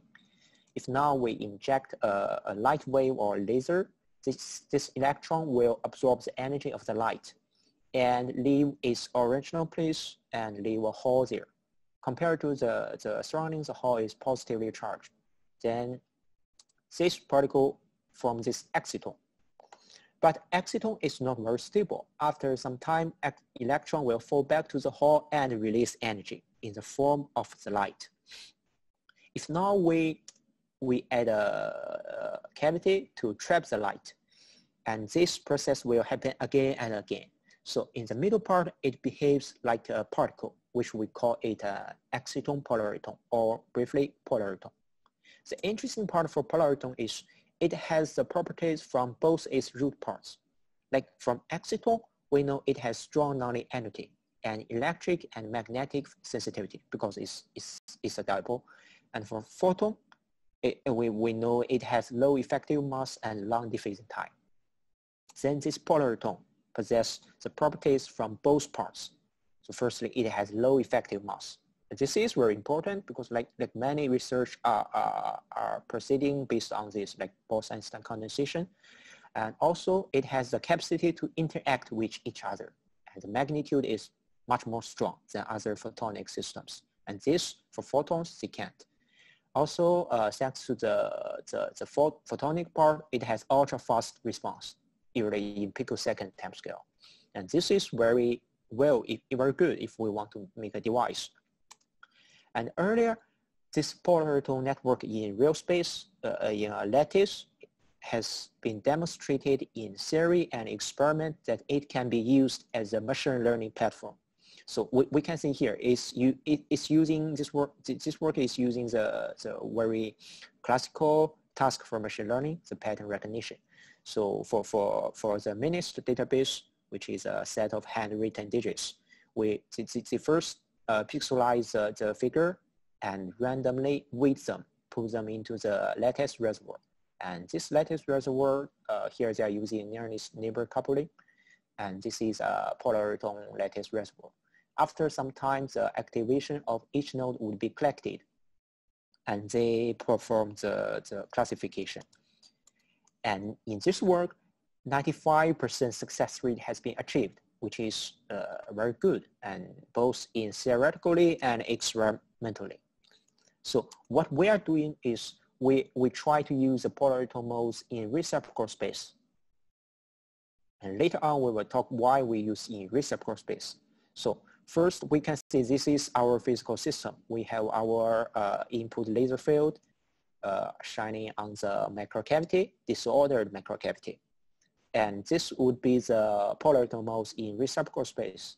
We are utilizing the polariton modes with the same energy. So from here, we can see this is the implant dispersion. If we pump in the same energy, all the polariton modes would be in the circle, in a circle.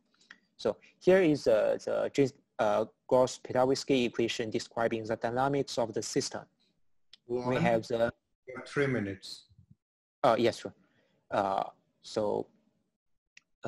This would be the resonant pumping term, and this would be the nonlinear interaction term. So this term allows all the polariton modes to interact with each other. And why here we are using this resonant pumping? Because if we solve this equation analytically, we can see the output field has the same frequency as the input. So this is very nice if we want to cascade the signals. So now what we want to do is this universal self-correcting computing. So we first introduce this Toffoli gate. This Toffoli gate is first reversible and universal. Universal means with only Toffoli gate, we are able to construct any logic gates or logic circuits. So now we can see this is all the input would be binary, the output would be binary. So we allocate all the input informations, this U here, to modes in reciprocal space, and this would be the input, and this would be the output. But in the work, it might be not perfect binary, but it's fine. We define a logic level, which means below 0.5, we name it 0, and above 0.5, we call it 1. So this would be the main result. So we can say if we increase the system size and collect all the output information and compare what is the error with the correct output. And we can see, because we are dealing with binary, so 3 nodes is good enough to keep the error below 0.5. And if we increase it to 8, it will be very good. So the error is 0. And we see also, because we shapes input signals with these random weights, so it somehow shapes the input power. And we also investigate how the input power influences the result. So we can say this part would be the system size, and this would be the input power. So we can say if we increase the input power and increase the system size, from here, we define the logic level 0.5. 3 nodes is good enough. And if we have smaller input power, maybe we need 5 or 6. Also, we add some noise manually to the input signals to see if it can deal with noise data, because that's what the network good at. So the noise is added in this A plus BI format. And we see this is the input noise. So if we add, the input noise is randomly distributed from -0.1 to 0.1, both imaginary and real part. And we collect all the output noise from here. And we can say if we include the nodes from 10 to 80, the noise are very well corrected, and the error here are centered around 0. So this means we correct the error and we have the same frequency, so we can cascade all the Toffoli gates and perform universal computing. We also want to try if this can do more complicated missions, like composite circuits. We take 4 ladder as an example, and now we are not cascading all of them. We try to realize them in one step, and we see similar results. So we define the logic level in 0.5, and we can see like we use 5 or 6 nodes is good enough to keep the output error below 0.5. Also, similar noise correction result is shown in these 4 ladder circuits.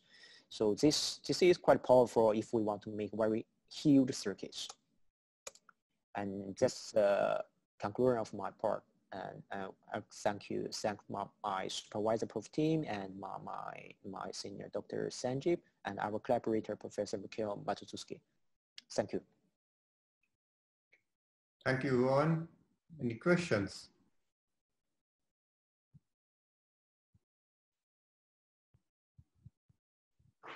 Okay, since we are running late, running behind time, let's move on to the next speaker. Thank you, Huawen.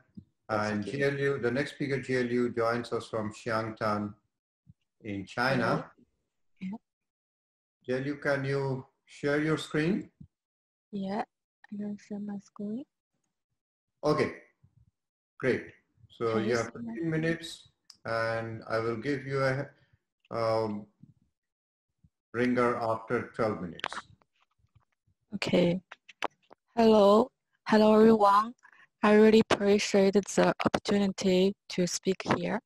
Okay, now I'll present my work, localization phase and the transition in the three-dimensional extended Lieb lattices. First, let us talk about the background. As we all know, Anderson opened up a new field of physics and attracted a lot of attention on disordered systems. So we can hear your screen. Yeah. Can you hear me? We can hear you. We cannot see your slides. You can see your slide? No.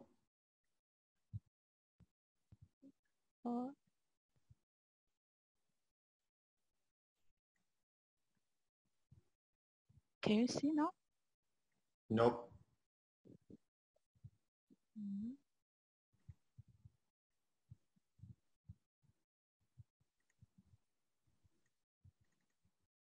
Can you see now? Yeah, right. Now it's fine. Please go ahead. Yeah. It's okay. Oh, yeah. Okay. Since they present a paper absence of diffusion in certain right lattice in 1958, and another area of concern is the flat energy band. Flat energy bands means there is no dispersion in whole K space, which will result in localization without disorder. The system that exhibit flat bands correspond usually to engineered lattice, such as quasi-wounded lattice and diamond type lattices and the Lieb lattices. But less attention has been given to 3D flat band systems or extended Lieb lattice. So we investigate the localization properties of 3D Lieb lattices and its extension and disorder. Let me make a brief introduction to the Anderson model and the 3D Lieb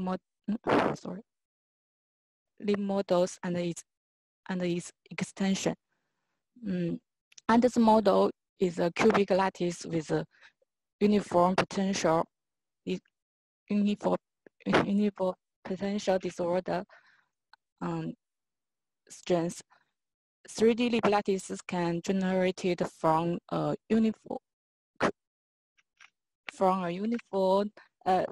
cubic lattice by adding items along the edge. If we add one items in the cubic lattice, we call it R31 Lieb lattice.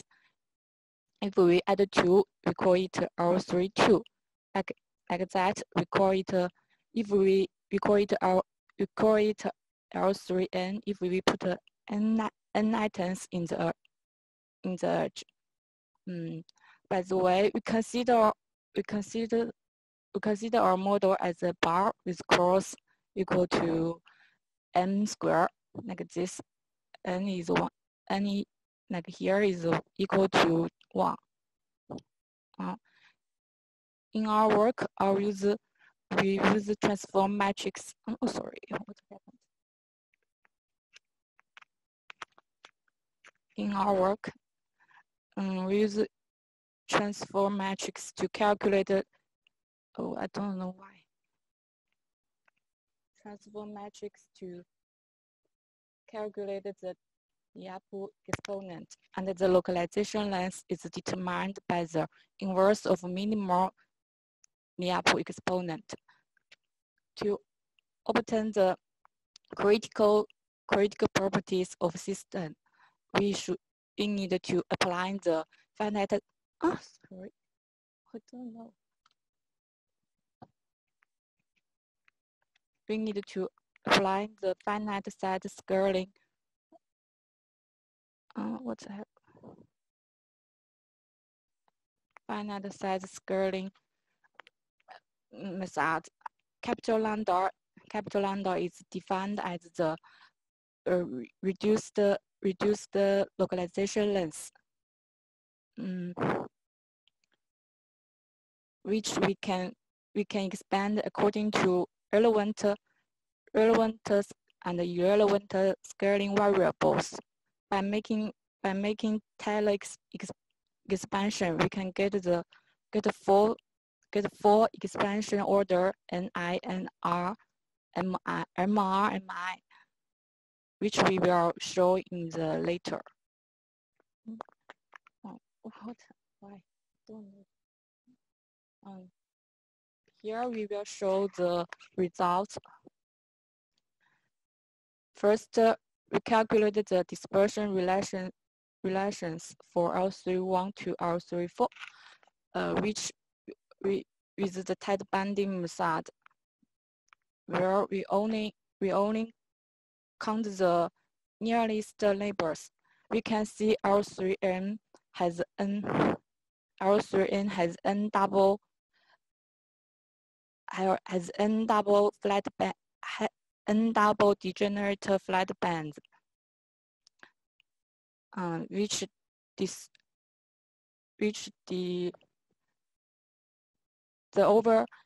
the overall bands decrease as n increase. We can see from the L31 its width is nearly 3.5, and to L34 it nearly to 0.8. And next, we can see the number of flat bands in the n go to infinity. We can speculate that the dispersion relationship is similar with solely 1D system, because we can see the dispersion, the width of the dispersion relation is go to shrink and shrink, and then they will go to like flat bands like here. So we okay, that's all. And next we will consider the density of states. In the graph of density, we use direct diagonal method to calculate the density of state for R31 to R32. They are both from disorder equal to 0 to 5.0 instead of 0.05, with 3 samples for R31, R32, and R33. They are both, they are with 300 samples, but for R34 is 100 samples. Besides, we have applied with Gauss-Broden to make doors smoother. We can see for weak disorder, the clearly large peaks can be seen in here. But when the disorder bigger than 3, the dots have been merged. The peak of the dots have merged into one broad dot, like this. Next, we will show the phase diagram. The three lines represent the approximate location of the phase boundary. Blue line is constructed by width m equal to 6 and 8. The red line is by 6 and 10. The green line is 8 and 10. Error bars is less equal to 0.1%. Inside the boundary, they contains extended states, where outside are localized states. The back rhombus represent the analytical results. Show analytical band edge is a disorder equal to 0. The two shaded in the corner represent the forbidden errors, like here. The solid square represents the high precision FS result. At the energy E equal to 0, we represent the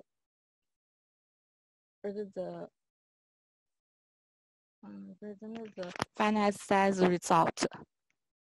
You can see the critical disorder equal to 8.6. At the energy equal to 1, we also show the FS result. You can see like on the right. Jie Liu, you have 3 more minutes. Okay, sorry. The phase diagram are on the disorder W equal to 6 and 3 are show. We also show the FS result. You can see like this. And there is for R32, the symbols, lines, and colors are the same as R31, but with the errors is less than 0.2%. We can see we're also doing the FS result at the energy equal to 0 and the energy equal disorder equal to 4. You can show like this. You can see the critical disorder is equal to 0.9, and this is for R33. They are all the same like R32. We just do the FS result at the energy equal to 0. You can see the critical disorder is equal to 4.69, and we show the table summarizing all FS results for different NR, NIN, and MI, like this. And we averaging all the results like this, like here. We can get a conclusion that the critical disorder, sorry, what happened? Is here. You can see the accuracy of the data is not good enough to reliably fit the irrelevant scaling contribution. So the results are all for NI and MI equal to 0. We can see all of our critical exponents in this graph. We have compared our results with the Rodriguez and the Slavin's results like this. You can see they are they are in general agreement with the previous results. That's my conclusion. Okay.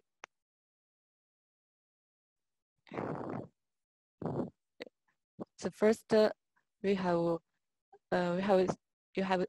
I said before, and the second I also said before, and we can see as n increase and the dispersion band becomes smaller, the critical properties still remains the universality of the 3D and the sun transition, at least up to n equal to 3.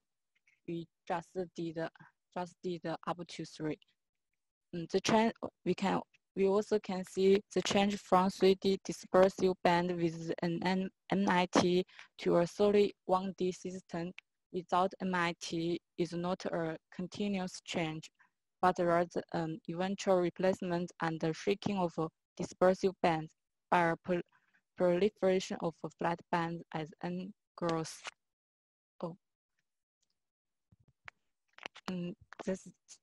There is the last part of the acknowledgement. Thanks to Professor Rudolf Römer and Professor Jie Liu for their guidance, and thank you my partner Xiaoyu Mao, and thanks all the teacher and the students present for the question and the listening. Thank you all. That's all. Thank you, Jie Liu. Thank you. We have time for a couple of quick questions. Christian. Okay. To activate my my microphone. Okay. Yes, nice talk. Okay, I just wonder whether you have studied what is happening, or you plan to study what is happening exactly at a critical point, the so-called wave function multifractality.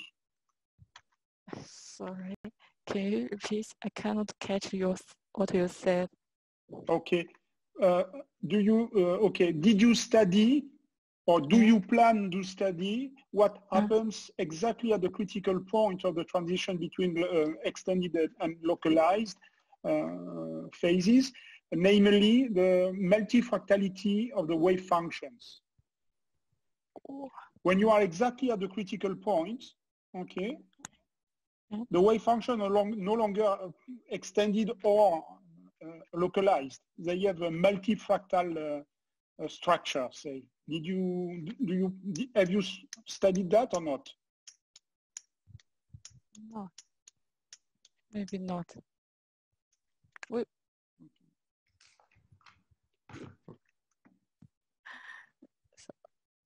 Sorry, I cannot. No, it's okay. It's okay. I cannot understand your question.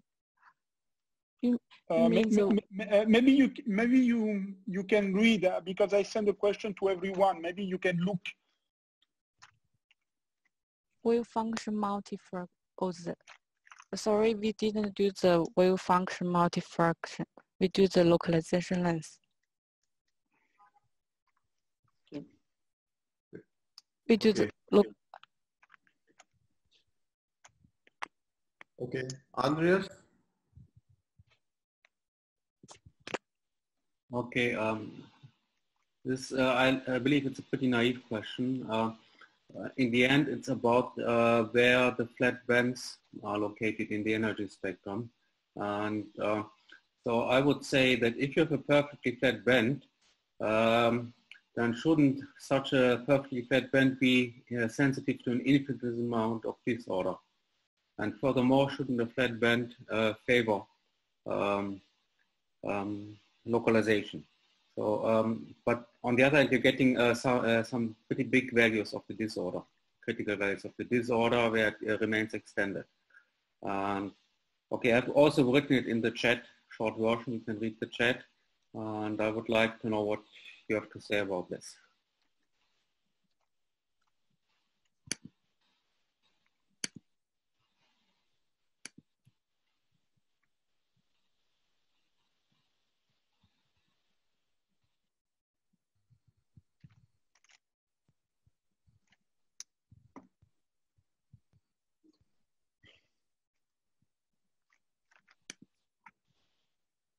Rudolf, do you want to jump in?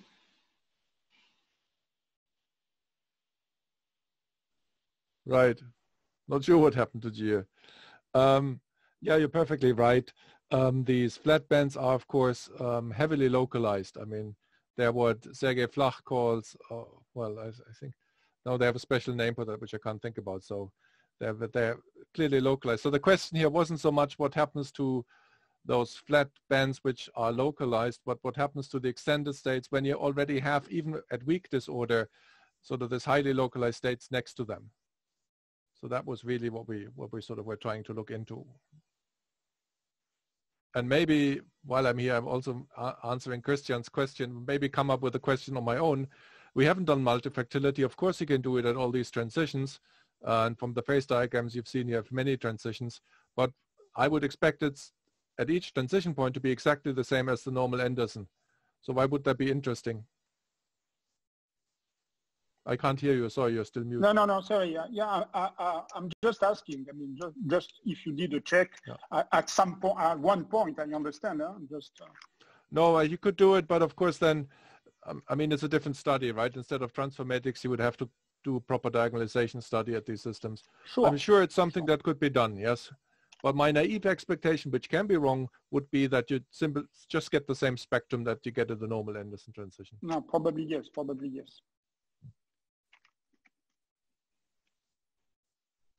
Okay, if there are no more questions, let's all open up our mics and give a round of applause to all the speakers. Hello everyone, I'm Dhiman Bhowmick. I'm from Nanyang Technological University. Today I am going to discuss about my work in topological magnons in flux state of Sassion lattice. And this work recently published in PRB, and my supervisor is Professor Pinaki Sengupta. So first, here is the outline of the talk. First, I'll give some previous studies and motivation. Then I'll talk about the spin lattice and spin model on Sassion lattice with a corresponding material realization. Next, I'll talk about the method and to calculate magnon bands, and then I will discuss the magnon bands in two phases, flux state and canted flux state of Sassion lattice. And finally, I'll give the topological phase diagram in the canted flux state with thermal Hall conductivity and describe the properties of its derivative, also the derivative of thermal Hall conductivity. So previously it was shown that in triangular lattice, in the umbrella phase, there are lots of topological magnon phases can be achieved.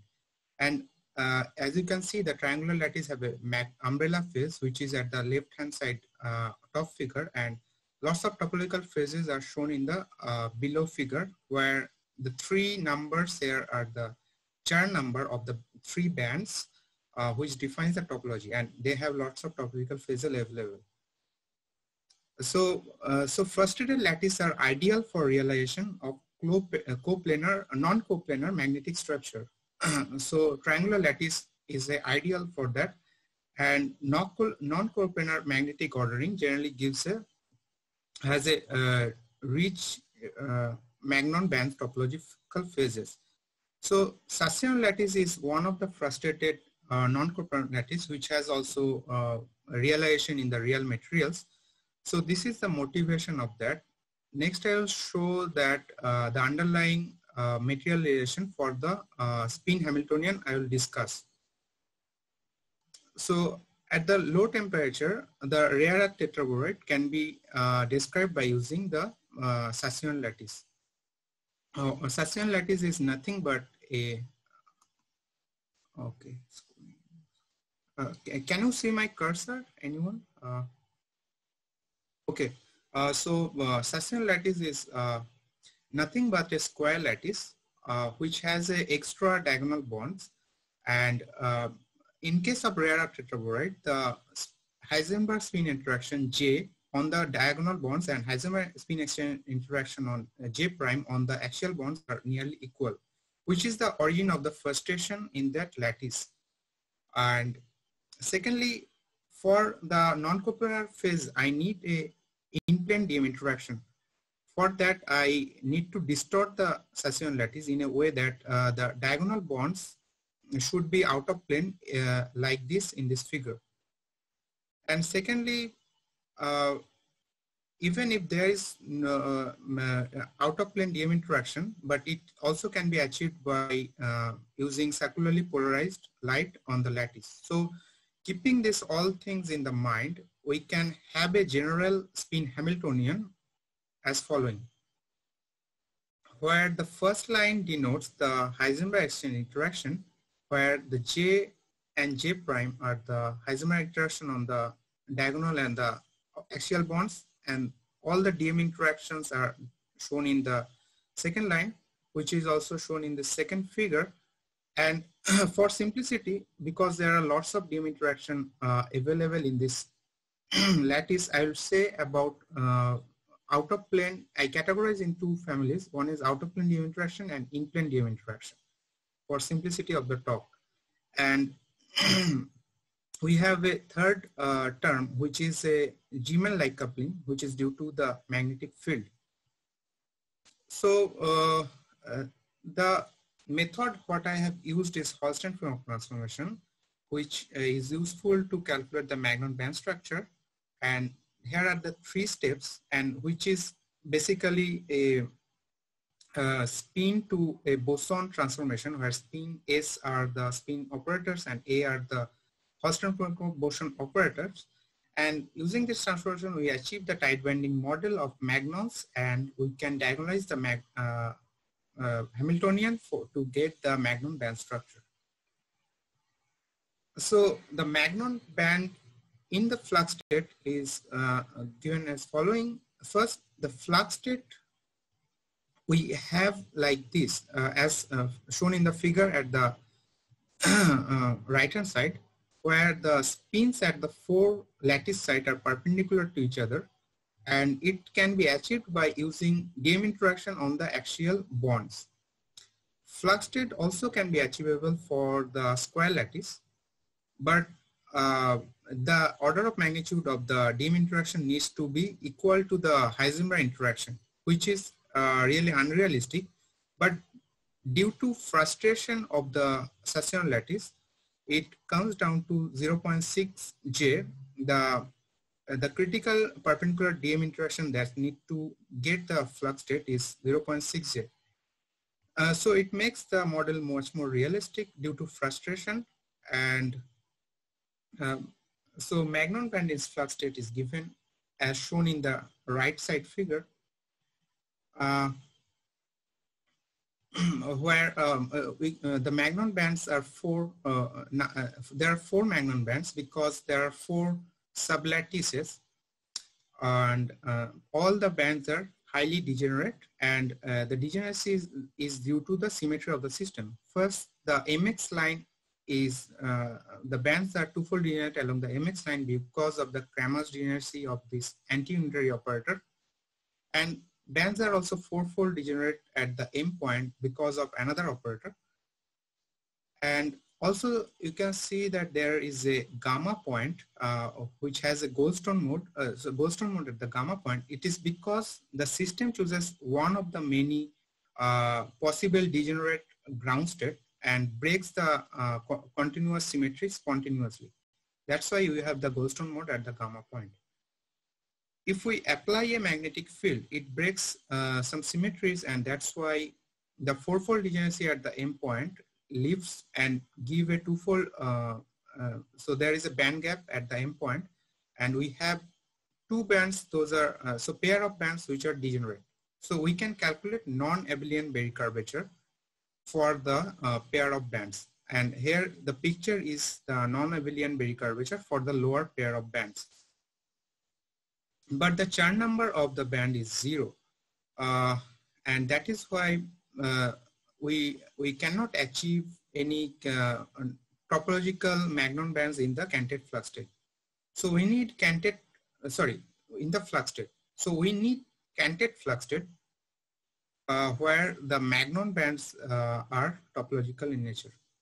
To achieve the canted flux state, we need any in-plane DM interaction, which makes the spins parallel to the diagonal bonds, and the outer plane component of the spins also non-zero. Here the crossed circle denotes the spins are into the plane, has a spin into the plane component, and dotted circle denotes the spins also have outer plane component.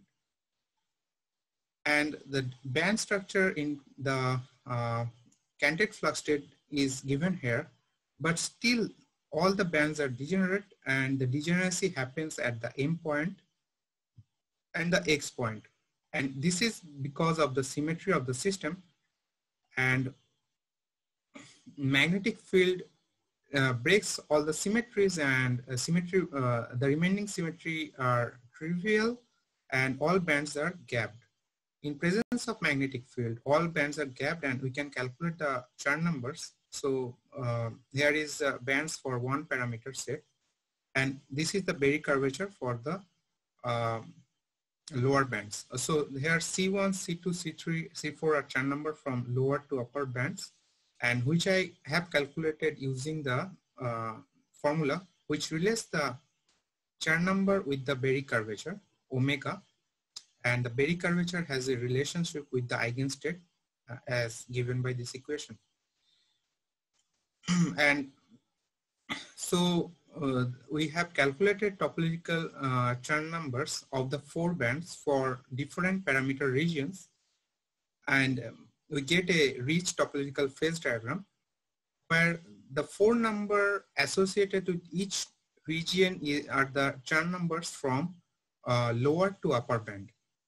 So, and the bar over the number denotes the negative Chern number. So 1 bar means negative 1 Chern number. And also band topological regions are separated by the lines which are green, red, black, and blue in color, which denotes the which band touches during the topological phase transition. And Chern number mostly changed by ±2 during topological transition, and the transition happens due to band touching at any other point than gamma point. And if the band touches at gamma point, the Chern number changes by +1. And so we have non-trivial topological magnon bands. So we can calculate the thermal Hall conductivity associated with the system. The thermal Hall conductivity has an expression like this, which is related with the Berry curvature, and which is derived by using linear response theory and given in these 2 references.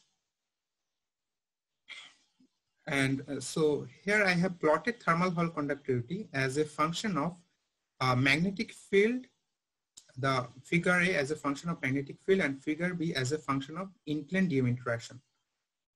And the green, red, and blue color denotes different topological regions, and we can see that the derivative of the thermal Hall conductivity has a divergent peak at the band topological transition points, and this is already well known that there is a divergent at band topological transition point, and this has been shown in this paper that due to Dirac point there is a divergence in the derivative of thermal Hall conductivity, which is logarithmic in nature. In our case, we have lots of topological phase transition, and we have showed that this divergence is always logarithmic in nature, either for tilted Dirac point or tilted semi-Dirac points. And okay, tilted semi-Dirac points, and so it's quite universal. The logarithmic divergence at the band topological transition point is quite universal. And finally, we have derived an analytical expression for the derivative of thermal Hall conductivity near to the band topological transition point, and which has just 2 parameters, A and epsilon naught. And rho naught is the Bose-Einstein distribution, which is a function of epsilon naught. So this expression relates the derivative of thermal Hall conductance as a function of temperature. So we have, and epsilon naught is the energy where the band touches during the band topological transition. And so here we have shown this analytical expression is valid and use the numerical data to fit with that analytical expression. And this analytical expression is also applicable for any generic spin Hamiltonian, and it might be useful for experiment that it can get the energy using the derivative of the thermal Hall conductance. So we describe the way to realize the non-coplanar spin structure in the Sasinian lattice, and we show that perpendicular DM interaction gives a flux state, and in-plane DM interaction transform the flux state into the canted flux state. And also magnetic field, in presence of magnetic field, the canted flux state gives us the topological bands, and we get a lots of topological phases due to non-coplanar spin configuration, and also lots of DM interaction present in the system. And we have logarithmic divergence in the thermal Hall conductivity, and we show that the derivative of thermal Hall conductivity, which has logarithm divergence, has a very simple temperature dependence. Thank you for your attention. Okay, thank you very much, Dhiman. We have one question in the chat. Does anyone else have a question at the moment? Javad, you have your hand up. Yes. Can you hear me? Yes. Yeah. So thanks for your presentation. So one question regarding to practical of calculation of the Berry curvature. If you back please to one of the slides, you show that formula and you refer to one of PRB paper, if I'm not wrong. For channel number calculation? Yeah, here. So, okay. So sorry, you didn't introduce what is the capital T here, and how did you calculate this one? Because as I understood, your system has a you have a 4 atom in the unit cell. It means it's very difficult to find an analytical solution. You have to do this one manually, and this is a very challenging point. How did you manage this one? Okay, so the thing is that the analytical expression here is not gauge independent. So TK vector here are eigenvectors after if you do the Bogoliubov transformation, and so these are not gauge independent. So you need to transform this gauge dependent. So you need to transform this gauge dependent formula into gauge independent formula. And I have not shown that expression, the gauge independent, but I have shown in this my reference. You can look at this reference, that gauge independent formula. It's given in the appendix of that paper. What is the year this publication, this PRB? Because you didn't mention the year. This PRB gives this PRB gives us this formula. But to make it gauge independent, what I have derived is in our publication where this paper. Okay. Thank you. Means it's derived in the appendix. Yeah. Thank you. And Andreas, your question. Okay, this is going to be a bit, let's say, more naive. The Shastry-Sutherland model is famous for its diamerized ground state, and so if I saw correctly that you actually took parameters that would be in the same phase as the square lattice antiferromagnet for at least for the spin 1/2 model. So first question is, could you confirm that? And then the question is, why didn't you just take the simple square lattice antiferromagnet? Why did you go to the Shastry-Sutherland model? Of course, if my yeah, so simply square lattice, what I have shown here, simply square lattice don't have this diagonal bond. So one thing is that this structure, we need a in-plane DM interaction. So, but it cannot possible a in-plane DM interaction with this simple square lattice. And secondly, yeah, so the bands are totally degenerate. If you take a square lattice, even if there is a canted flux state, there is a totally degenerate magnon band. So, and we cannot calculate the Chern numbers from there. Means the bands are not gapped out. It's because there cannot be in-plane DM interaction, and yeah, even if you include the in-plane DM interaction in presence of magnetic field, means then there is always be a gapless point, that is the M point, and that is due to the symmetry of the lattice, and that cannot be gapped out. Okay, I think I'll have to stop here. Thanks, because we have to move on. Thank you very much, Dhiman, for your talk. As usual, we'll applaud at the end of the session. Can I call the next speaker, Leonardo Benini, who's normally working in Warwick, is currently supposed to be in Lyon on a 6-month secondment, but will join us because of coronavirus from Italy. Can you share a screen? Okay, I see your screen. My screen? Yes. Can you hear me? Yes. Maybe video? I have the video. You don't see my video? Yes, I see it. Perfect. All right. So it should be okay. All right. Thank you. Hello, everyone. Thanks for being still here. I'd like to present some work that I've been doing under the supervision of Rudolf and in collaboration with Piero Nardesi and Tommaso Rothschilde, who are both in France, in Grenoble and Lyon. And this is some work that basically concerns some peculiar dynamical features of strongly localized systems, so quantum many-body systems in the presence of strong disorder.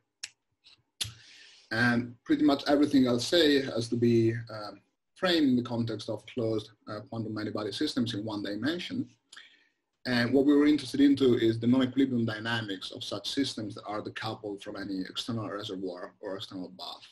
And the simplest way of doing that is by implementing a quantum quench protocol, in which you prepare the system in some ground state or an eigenstate of some initial Hamiltonian h that depends on some parameter. And then at time 0, you trigger non-trivial time evolution by switching that value of that parameter to a different one. And this kind of protocols are now easily implemented in a variety of different platforms that go under the umbrella term of quantum simulating platforms, like cold atoms loaded into optical lattices, or trapped ions trapped by magnetic traps.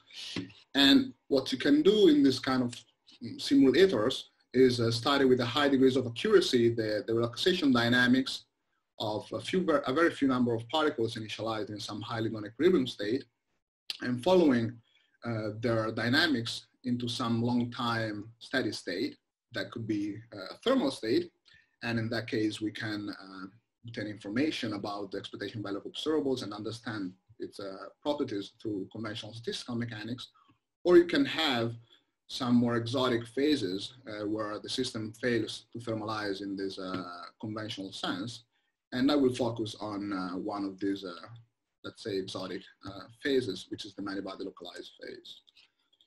So, of course, as the name suggests, many-body localization comes from single particle localization. So Anderson localization that already someone briefly discussed, and I think someone else will discuss in more detail later on.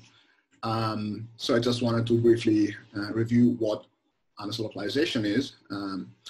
It was first described by Anderson in the seminal paper more than 60 years ago, and in which he described how the eigenstate of a simple model of free electrons hopping on a lattice with random on-site energies. He described how the eigenstates of this model are exponentially localized, meaning that the wave function of your particles are exponentially suppressed far from an initial localization point in space. And this is true for whatever the disorder is in 1 dimension and 2 dimension. And so you have a perfect insulator where disorder induces the suppression of diffusion and transport. Or in 3 dimension, you can have a proper quantum phase transition, meaning that below a certain critical disorder strength delta C, you have diffusive behavior, and above that, you have localization, proper localization. So what happened like 15 years ago is that Baskolainer and Altschuler published a paper in which they tried through the means of perturbation theory calculation to probe the stability, the robustness of Anderson localization in the presence of interactions between the particles. And they showed indeed that localization survived the addition of interactions and proposed the existence of a transition, even in 1 dimension, between ergodic and extended states, even in 1 dimension, to localized states in the many-body scenario. And this gave birth to the field of many-body localization, which is now quite active. And here you can find 4 of the most recent reviews on the topics, and really a great amount of works have been published in recent years. There has been a rigorous proof by Imre in 2014 of the existence of this MBL phase in some specific spin systems. And most of the works are actually numerical works that describe it in very much detail a lot of interesting properties of MBL states, like Poisson level statistics of energy level spacing in the spectrum of MBL Hamiltonians, weak degree of entanglement even in excited states in the spectrum, as opposed to ergodic systems where you have a high degree of entanglement. And the characteristic feature of MBL has been identified in a slow dephasing dynamics due to the interactions that leads to a slow growth of entanglement in time as the logarithm of time, actually, as opposed to endless localization where there's no entanglement generation. And also it has been subject of a variety of experimental protocols trying to probe the existence of MBL and the failure of thermalization in this kind of phase, mainly in the context of cold atoms. So what we did was study the quench dynamics of the paradigmatic model used in MBL studies, which is the Heisenberg spin-half system, with an external field that can be of, let's say, two different cases. In the first one, this external field along Z is taken to be random, like in the conventional Anderson model. And the second case is represented by the quasi-periodic case, where you basically have a periodic potential profile along your chain, but with the period which is incommensurate with the lattice spacing of your system. So usually what you do is take this K inside this cosine to be irrational, an irrational number, and it has been proven, even at the single particle level, by a famous work by Aubry-André, but also in the many-body cases, which are these two papers here, that both these models show an MBL transition across the spectrum between ergodic states and MBL states. So at some point, some specific disorder strength delta, you can have, depending on the energy in the spectrum you're at, some ergodic behavior or MBL behavior. So what we do is we prepare the system in an initial product state, an entangled state, up, down, up, down, up, down, or if you want to think in particle language, in a charge density wave state, where you have the particle density distributed every two sides. And our main observable is a quantity which is related to the overlap between the state evolved time t, evolved under the action of the Hamiltonian H at different disorder strength delta, and the initial state in which we initialize our system. And the associated probability to this object is called, it has many names, but I'm going to stick to terminology used recently and call it Loschmidt echo. And it's basically just a measure of somehow how similar your state is to your initial state. So what you expect usually if the system thermalizes is that if you prepare it in this highly non-equilibrium state and you let it free to evolve under the action of some time-independent Hamiltonian, what you get is basically a loss of information about the initial configuration of your system. And a good measure of this is the so-called imbalance, which is here written its spin variation, that basically measure the staggered magnetization at each side I. And it's a good measure of thermalization because at time 0, since we initialize our system in a product state, in a product antiferromagnetic state, it starts with a value of 1. And then if the system thermalizes and the initial ordering is lost, you get a vanishing of the imbalance in the long time limit. And increasing the disorder strength, the imbalance stays close to unity, and it stays there for a very long time at least. So this is exactly what we see in our numerical simulation. These are not really new results. This has been also observed in experiments. But you can see here as an example that increasing the disorder strength, the imbalance stays close to unity, meaning that it keeps some memory of the initial configuration that we initialize our system into. And I'd like to point out also the oscillations that the imbalance, basically damped oscillations that the imbalance develops when you enter in the strong disorder regime.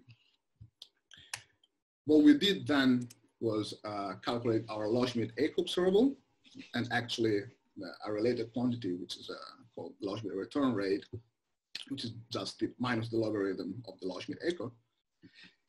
And this is basically our first result, is the observation that, well, consistently with the imbalance, of course, also this measure signals a similarity of the both state with the initial state as strong disorders. As you see, the logarithm of the Loschmidt echo stays closer to 0. Yeah, there's a smaller at strong disorder compared to the weak disorder regime. But the most interesting feature here, I believe, is the emergence of this singular structure of cusps in time that repeats periodically at the well-defined times. And what's even more interesting is that the imbalance oscillations has exactly the same period of the recurrent cusps that emerge in the Loschmidt echo dynamics. So if you want, this is as a phenomenological observation, is a sharp signature that emerges in the strongly localized regime, which is also experimentally measurable. 2 minutes, Leo. How much? 2. 2, okay. Okay. So then we try to describe with some analytical formulation the emergence of these singularities. And what we did was imagine, the general idea here is that in the strong disorder regime, you have your potential profile that subdivide your system in multiple wells, in multiple clusters that are well separated between each other, meaning that the hopping between them is negligible. And in that limit, the dynamics is locally governed by particle diffusion over a small number of sites. And if you take this idea to the extreme and you consider only clusters comprising 2 sites, you can build up a very simple model of independently oscillating 2-level systems that undergo some rabbit type oscillation with the frequency depending on the hopping and on the local detunings between the 2 sides, which is just the difference in energy between the 2 sides. And if you solve the rabbit problem and you obtain the probability of having the particle in one side or the other, this is exactly equivalent to the Loschmidt echo that we want to calculate in this simple framework. And if you know the probability distribution of all the detunings across the chain, which is possible to extract by numerical sampling or by analytical consideration, you get this integral form for the Loschmidt return rate. And solving that, we solved that numerically, this integral, and we compared the results with the exact diagonalization results that I showed you earlier. And you can see that basically at strong disorder, when the Loschmidt echo starts developing this non-analytic structure, our results are exactly predicted by the 2 sides, this very simple 2 sides model of localization. Well, I probably don't have time for this, but we also probed the power of this simple approach by calculating also other observables, not just the Loschmidt echo. We have some results regarding entanglement, and in particular, one contribution to the total entanglement entropy of your system, which is the number entropy, which is basically just related to the hopping of particles across the cut you make along your chain. And what we probed is that you can extract a formula, an analytical formula for the number entropy in the 2 sides model that basically very well agrees with the prediction with the numerical results. So I think I have to conclude now. basically we showed some sharp signature of in the Loschmidt ecodynamics that could be a good measure, a good signal of localization, even from an experimental point of view. And we built some simple analytical model that is able to capture not just the Loschmidt dynamics, but also the behavior of other quantities of interest. And that basically provides some analytical formulas for the calculation of observables in the many-body localized regime, which is not something which is usually attainable. And so with that, thank you very much for the attention. Okay, thank you very much, Leo. Questions, please. Pinaki, you already have one in the chat. Thanks.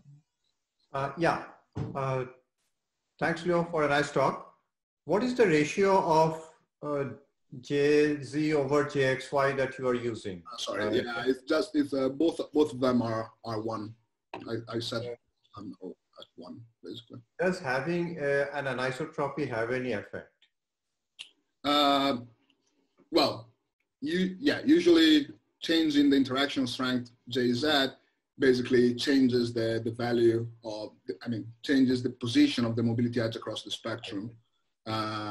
So you can think about many-body localization as dependent on the disorder strength, or you can fix the disorder strength and just change the interaction to get the mobility edge moving across the parameter space. But for this case, we just took the simplest case, and we just took both of them to one. Leo, there's a question by Andrea De Luca. Andrea? Yes, I probably you explained it, but I missed. How do you compute the distribution of P of delta in your two-sides model?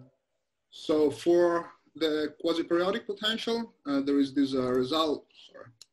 There is this result from Warwick and collaborators. It's actually an experimental paper. And by some geometric consideration, you can get this analytical form for the quasi-periodic potential distribution, which is here showed in the blue curve.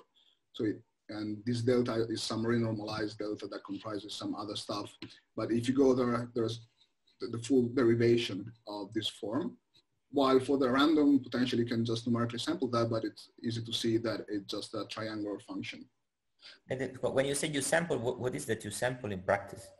You sample a long chain, a very long chain with two sides, and I just calculate the potential profile at each side. And then I calculate the probability distribution of having two addition, of having energy difference, delta J. So you just calculate the probability distribution of having delta as an energy difference between two consecutive sides. So you get a triangular shape because you had the uniform disorder. Yeah, it's uniform. The random. Okay. Yeah. Sorry. Okay. Okay, so you don't need to sample that. That's you can compute it. Okay. Yeah. Okay, fine. But in this, okay, thanks. Just because in this plot I just showed it numerically sampled, but yeah, you can extract it in different ways. Final question by Christian Miniatura. Yeah, sorry. This is a very naive question because I am not well versed in many-body localization. But anyway, when you consider Anderson localization, generally when you have a very, very strong disorder, I would say it's kind of trivial, no? I would say, because you can have the particle traps in the lowest, wells, okay, and then and that's it, yeah. Okay.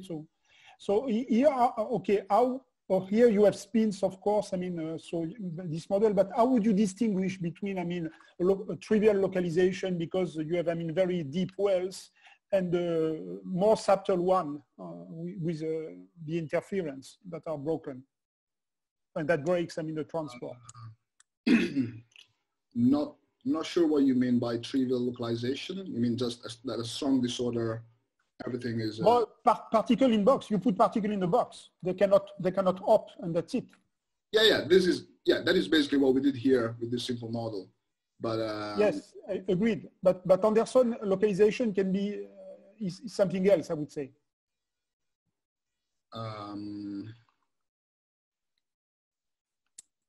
Okay, this is a good point. I wouldn't really know how to frame this in this context. Well, if I may chip in, I think what Leo has done is with the Rabi oscillations, he has been able to describe, just like Christian was saying, basically what happens in the strong disorder limit, not just you sit in the lowest potential, but the next thing is that when you want to try to get out, you get these Rabi oscillations. Yes. Right, yes. and he has basically shown what is one limit of many body localization, but also in general localization. That's the strong disorder limit. Yes. Right, and of course numerically you can go also into the weak disorder limit. Yes. So basically the numerics goes all across, and somewhere in between you have the Anderson localization results, which are the ones for the imbalance and the entropy and all this that you showed. But at least the limit for very strong disorder, we can also show it analytically here. Okay, this was the last question, so I think we should come to the next speaker, which, if I'm not mistaken, is Andrea De Luca.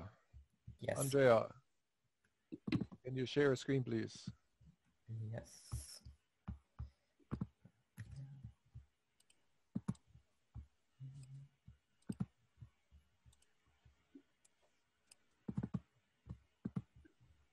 Okay, I see the presentation. Okay. And I see it in full screen mode. Go ahead. Okay, so welcome everybody, and thank you for giving me this opportunity.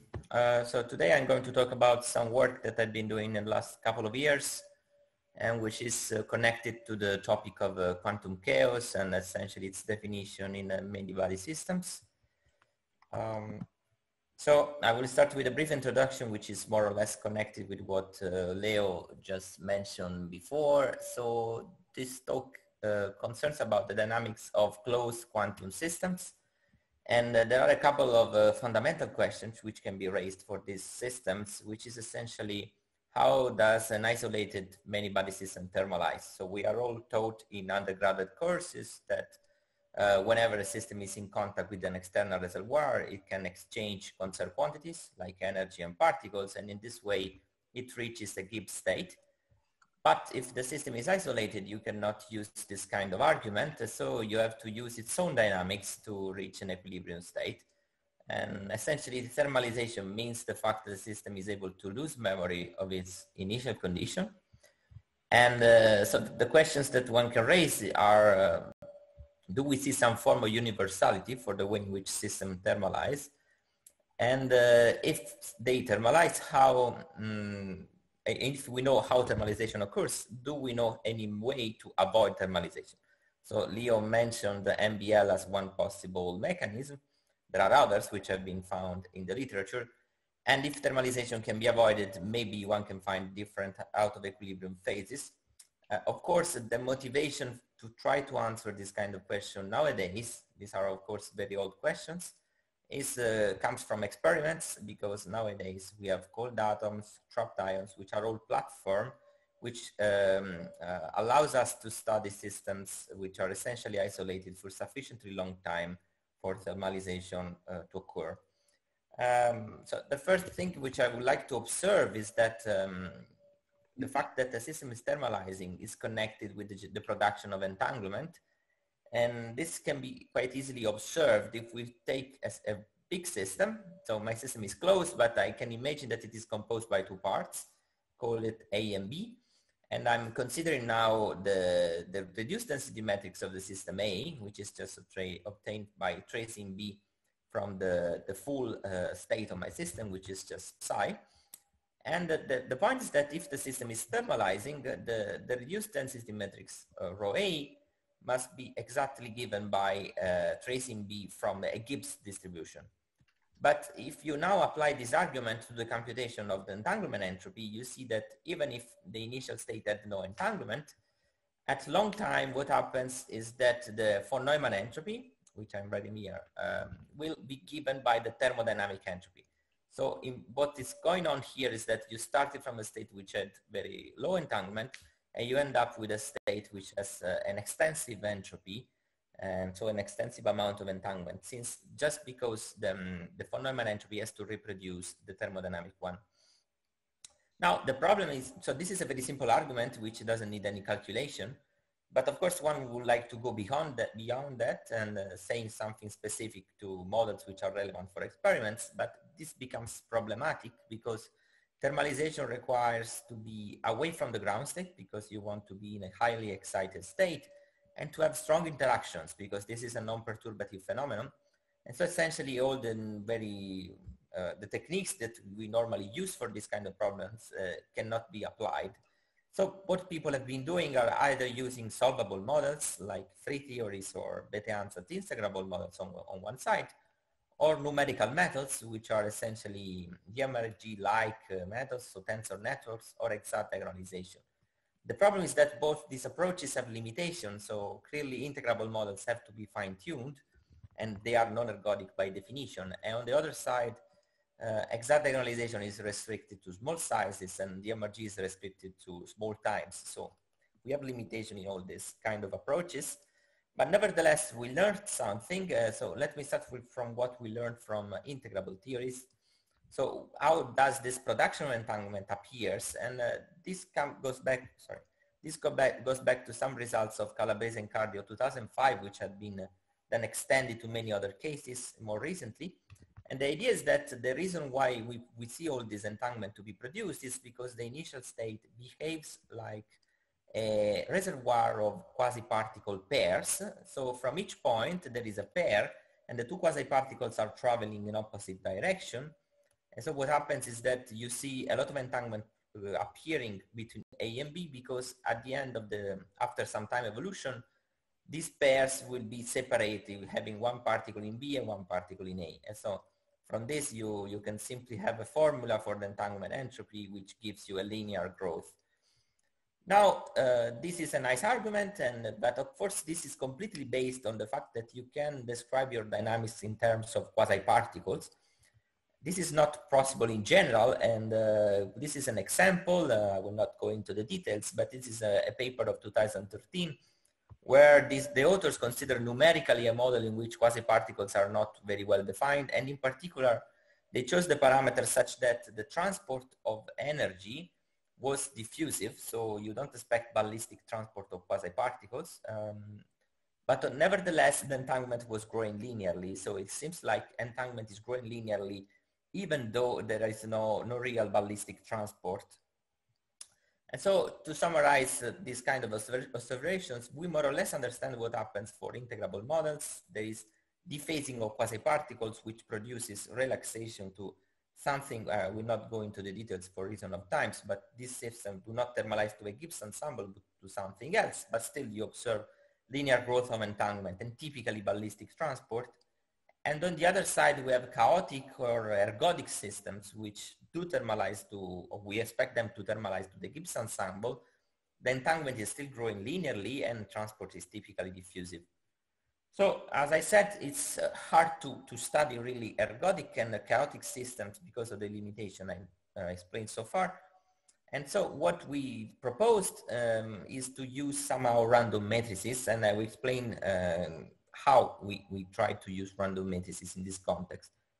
So the use of random matrices goes back to the 60s, and it was an idea of Wigner to use them to explain the experiments about collision of heavy nuclei. And so in this kind of collisions, you have nuclei which contains something like 100 nucleons. In principle, you can write down the Hamiltonian, but you can never diagonalize it. And so the position of these peaks in the experiments cannot be found even numerically, even nowadays. And so the idea of Wigner was, okay, as we did for statistical mechanics, where we forgot the possibility, we decided not to care about the specific state of the system. Here we do the same, but we even forget about the real Hamiltonian of the system, and we replace it with a random matrix. So that's what he did. Of course, this approach will not give you the details, so you will never get the exact position of the peaks, but what you can get are statistical properties, like for instance, the distribution of the gaps between these peaks. And what you observe is that this kind of calculation matched quite well with experiments. In particular, you see this effect of level repulsion in the sense that the peaks are never too close one to the other. And so this is the so-called Wigner-Dyson distribution, which goes to 0 in 0. And it contrasts with the Poisson distribution, which is what you obtain for independent energy levels. So this kind of idea became somehow the fingerprint of quantum chaos, so that there was a conjecture in 1984 which said that at the level of single particles, whenever you quantize an integrable billiard, you will get a Poisson energy level distribution. And whenever you quantize a non-integrable billiard, you get a Wigner-Dyson distribution. This was at the level of single particle, but it actually applies also to the level of many-body systems. This is just an example for a variant of the XXZ spin chain, where you add on the second line integrability breaking term, and you see that you immediately go from the Poisson distribution at J prime equals 0 to the Wigner-Dyson distribution when J prime is finite. And so I would just want to clarify how we observe this kind of level repulsion for random matrices. So I will introduce a very simple model. This is a model in which you just do a flow K evolution, so the time is discrete. And every time you want to add the new time step, you just apply the same matrix, call it W, which is just obtained from the Haar unitary ensemble. So I just take a big random matrix from the Haar ensemble, and I apply it repeatedly to my state to generate evolution. So of course, now I want to see how level repulsion emerges in this model. This is particularly simple because I don't have an Hamiltonian. I just have an evolution operator, so there is no energy conservation. But still, I can compute a spectrum for this model, and I will get that, of course, the spectrum of a unit operator are phases, which lie on the unit circle, and I can compute their distribution, which is this function rho theta.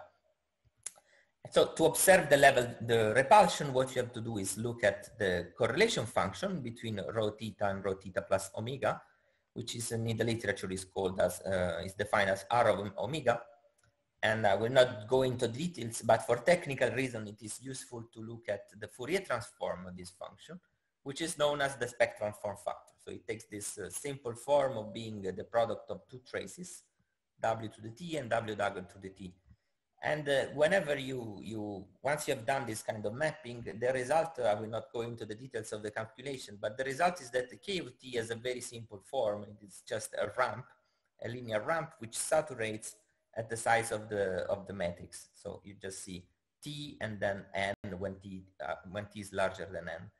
And if you go back to the Fourier transform, you see that R of omega is exactly this kind of shape when you see this as this dip when omega is close to 0, which exactly signals level repulsion. So essentially a linear K of T is exactly signaling level repulsion.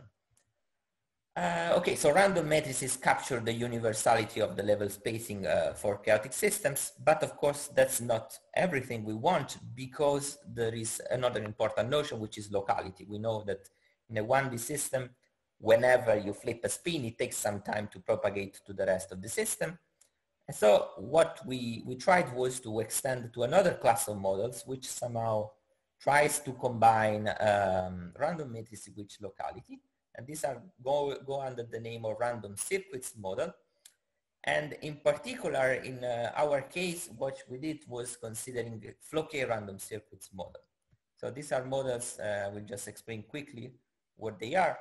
These are models in which you still use random matrices. So you have two sides gates, which I'm calling here as U's, and you're applying them in a brick wall geometry. You first apply one layer to the odd even sides, and then a second layer to the even odd sides. And then you repeat the same layers of random matrices. So for this reason, this is once again a flow K time evolution. And so I will give you more or less just a sketch of what is the result that you obtain for this kind of models. So by considering two extreme limits. So as I said, if I have a many-body system which is evolved by a single random matrix, then the spectrum for factor is expected to be simply linear, as I said, because this is exactly the same calculation I explained to you before. So it's linear up to a time Q to the L. Here Q is just the local Hilbert space dimension that I'm considering. So on the contrary, if instead these spins are completely decoupled, then what you observe is that the spectrum for factor is factorized on each spin, and so you get the T to the L. And so in reality, if you do numerical simulation, you exactly see a crossover between these two regimes. On the short time, you see a fast growth, T to the L, and then it goes to a linear growth at larger times. So essentially you see a random matrix behavior emerging at this large time, but you see also short time behavior, which is sensitive to the fact that the system has local interaction. So it takes some time to show chaotic behavior. And there is a transition time between these two regimes, which goes under the name of tau-less time. And so to summarize more or less what this observation is about, you can compute it exactly in the model which I just explained to you. The idea is that you have this function k of t in a many-body extended system, which looks like with time you have a growing length, which is the length at which the system looks chaotic. And so when this length is called psi in my notation, so for a given value of psi, the system can be imagined to be partitioned in many of these patches, and each of these patches behave chaotically, and so that's why you observe a k of t, which is like something like t to the L divided by the size of each of these patches. And when the patches, the size of these patches reaches the size of the system itself, then you really see random matrix behavior. And the crossover between these two is the tau-less time, which is when this length scale, psi of t, is equal to the system psi L. And with this, I can just conclude more or less my presentation. So the idea is that this Floquet random circuits model provide you a platform to make analytic calculations for chaotic models, which is something which is normally not so easy. And the nice thing is that they can retain a few nice properties, like you can still use the technology of random matrices, but at the same time, you can still retain locality, which is another important ingredient. So there are some important effects which I didn't mention. I only spoke about 1D, but you can extend these kind of models to higher dimensions. And at the same time, other effects which we studied and I didn't mention, which are related to the previous talk, are what happens if you go towards many-body localization. And with this, I can thank you for listening. Thank you very much, Andreas. Are there any questions? Oops, Javad, do you have a question? Yes. Hi, Luca. Thank you for your nice presentation. Hi. Hi. One question. So this idea of using the random matrix theory to mimic some real systems. So what I didn't get exactly, how you can model some specific Hamiltonian with this type of very general random matrix approach Floquet you proposed here. For example, if you want to mimic the behavior of what you've shown as a chaotic system in one of your present transparency feedback, you prepare one Hamiltonian model, J1 and J1 prime with.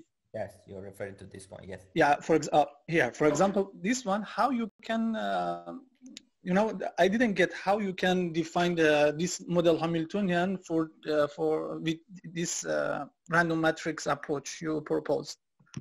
So, okay, the simple answer is that these are simple models. These random matrices model are models which are supposed to be toy models.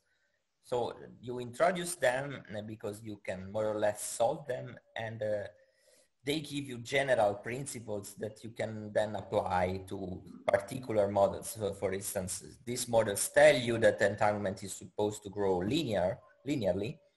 Mm-hmm. But of course, then if you want to relate the velocity at which entanglement is growing with the specific models, then you really need to go into the specific details of the model. So then, of course, as you were saying, this will depend on the coupling J prime and all these features. So in general, it's not easy to connect this kind of results with a specific model. Nevertheless, more recently, there have been attempts to make this more systematic. So for instance, you take the model that's written here and you do an expansion in the spin size, and but still by keeping the model chaotic. So you don't want to go to a classical limit, of course, so you have to do it properly. And you can write down an expansion in this sense in which the leading order would be some random matrix. And then you have correction on top of it.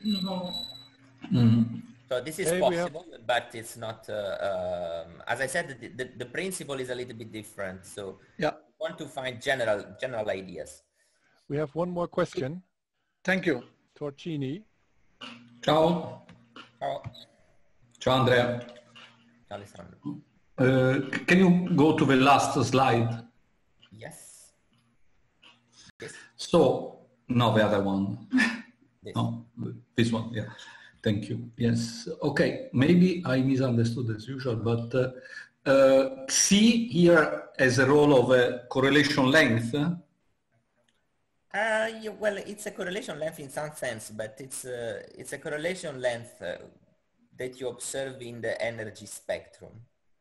In the energy spectrum. Because so it's not related to the space somehow, or yes? No. It isn't. So essentially, what's the point here?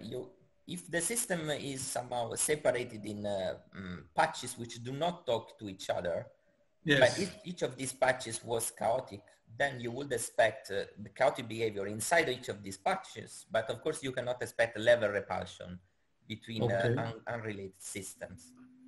So what we are saying here is that, of course, now, if you have local interactions, it's not that immediately every spin is talking with every other spin.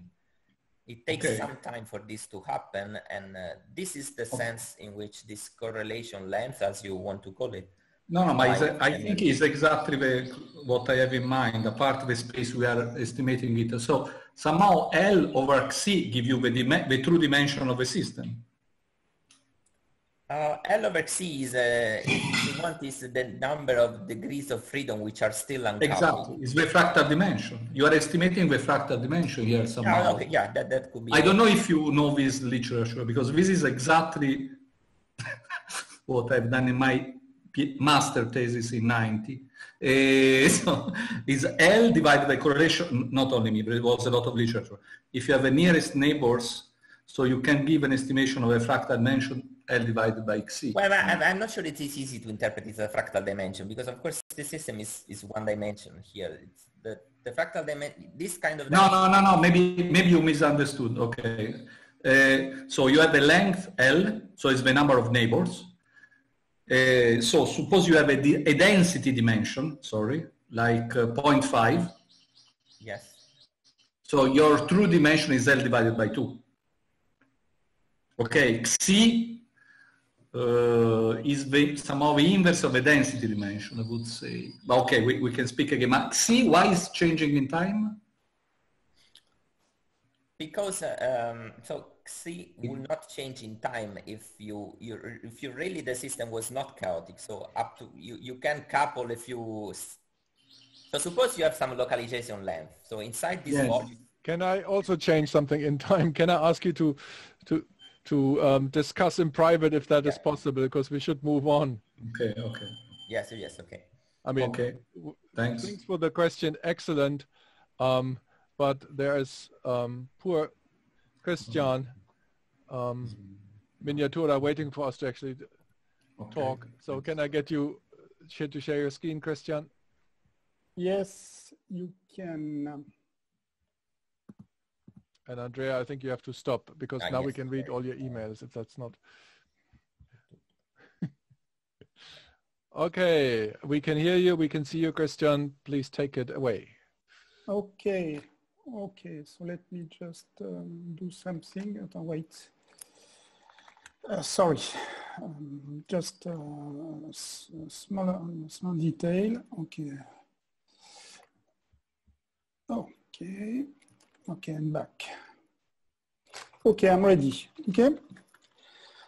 Okay, so can I start now? Yes, please.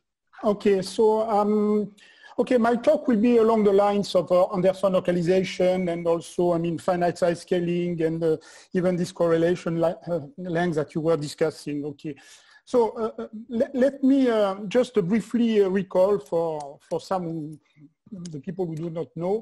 Okay, what are the various phenomena for waves in disordered media, just in a nutshell? So, in fact, when you start with a wave, you can just describe it as a particle in first place, I would say, and then you have a pinball wizard game, okay? And what you get is a random walk in the end, and if you want to write down diagrams using propagators and so on, This is a so-called ladder approximation where you have co-propagating amplitudes and you sum over all possible amplitudes, okay? But of course, I mean, in this description, you discard over interferences, and there is a twist, of course, because there is the effect of loops, okay? And these loops mean that you do have, the interference do play a role, and this is witnessed, for example, in the weak localization correction or coherent backscattering, which happens in the form of a peak in the reflected light or wave intensity. And this CBS peak, for example, is explained by a crossing, and you can just incorporate into the theory, in the diagrammatic theory, using these maximally crossed diagrams. But of course, I mean, this pinball plays mean pinball, okay, and interference can break transport under right conditions, and you are going to strong localization, Anderson localization, which is a disorder-driven metal insulator transition. So this is what I am interested in, and what I will focus on is the 3D Anderson metal insulator transition, where you have, I mean, localized eigenstates are separated from extended one through, I mean, a mobility edge. And I remind here that at the mobility edge, you have, of course, a divergence of the localization length, the typical size of the localized wave function, and the diffusion constant that you find, this diffusion motion, on the metallic side, okay? And it turns out that you have two exponents, mu and s, and in fact they turn to be out to be equal for d equals 3. This is known as the Wegener's law. Okay. So the question all of this is very well known, but we were interested in cold atom experiments, and we knew that in cold atom experiment, the people know how to measure very precisely the momentum distribution. And so we wanted to know if we could have any signature of Anderson localization, but in momentum space, knowing that the disorder is spatial. So here I just describe how you can do that numerically. Okay, you have the usual Schrödinger Hamiltonian with a static random potential V of R, which can be an optical laser speckle in an experiment that you can also model from a numerical point of view, any type of disorder that you may fancy. So what is the experiment we want to do? We want to start with a plane wave state, K0, and then of course we implement the random evolution with H for a given random configuration. Of course, I mean, because we start from a plane wave and then we apply abruptly the random potential, in fact, there will be a spreading of energies, okay? And this is described by the so-called spectral functions. So in order to avoid blurring of all the quantities we want to compute by this energy spread, we need to do some energy filtering. And so in the numerics, we apply this Gaussian filtering operator. You have to know, I don't have time to detail, but this is experimentally feasible, in fact. So, I mean, so this is not just a fancy sheer fantasy, okay? So you apply that, so you propagate, and then you compute the momentum distribution, usual way, the modulus square of this evolved, I mean, energy filtered state over K. And you repeat over many disorder configuration, and so you get the average. Okay, so this is very, very straightforward, very simple. So now the question is, what do you see? Okay, so here, I mean, I gave, I mean, some numerical results in 2D. So you start from the initial modes. Okay, you have plane wave, so this is a delta peak in K space. Okay, after a few scatterings, what you see that the initial mode has been depleted and has populated a diffuse ring. Okay, that you see here. After some time, you start to see the coherent backscattering peak appear here, and the momentum distribution is not yet isotropized. And after some time, again, you get a nice isotropic background, and this would describe the diffusive motion in real space. And you see this CBS, which is an emblematic signature of weak localization effects. So far, so good. Just let me tell you that this CBS effect is due, in fact, as I said, because of the amplitude of counter-propagating partial amplitudes within the disorder configuration.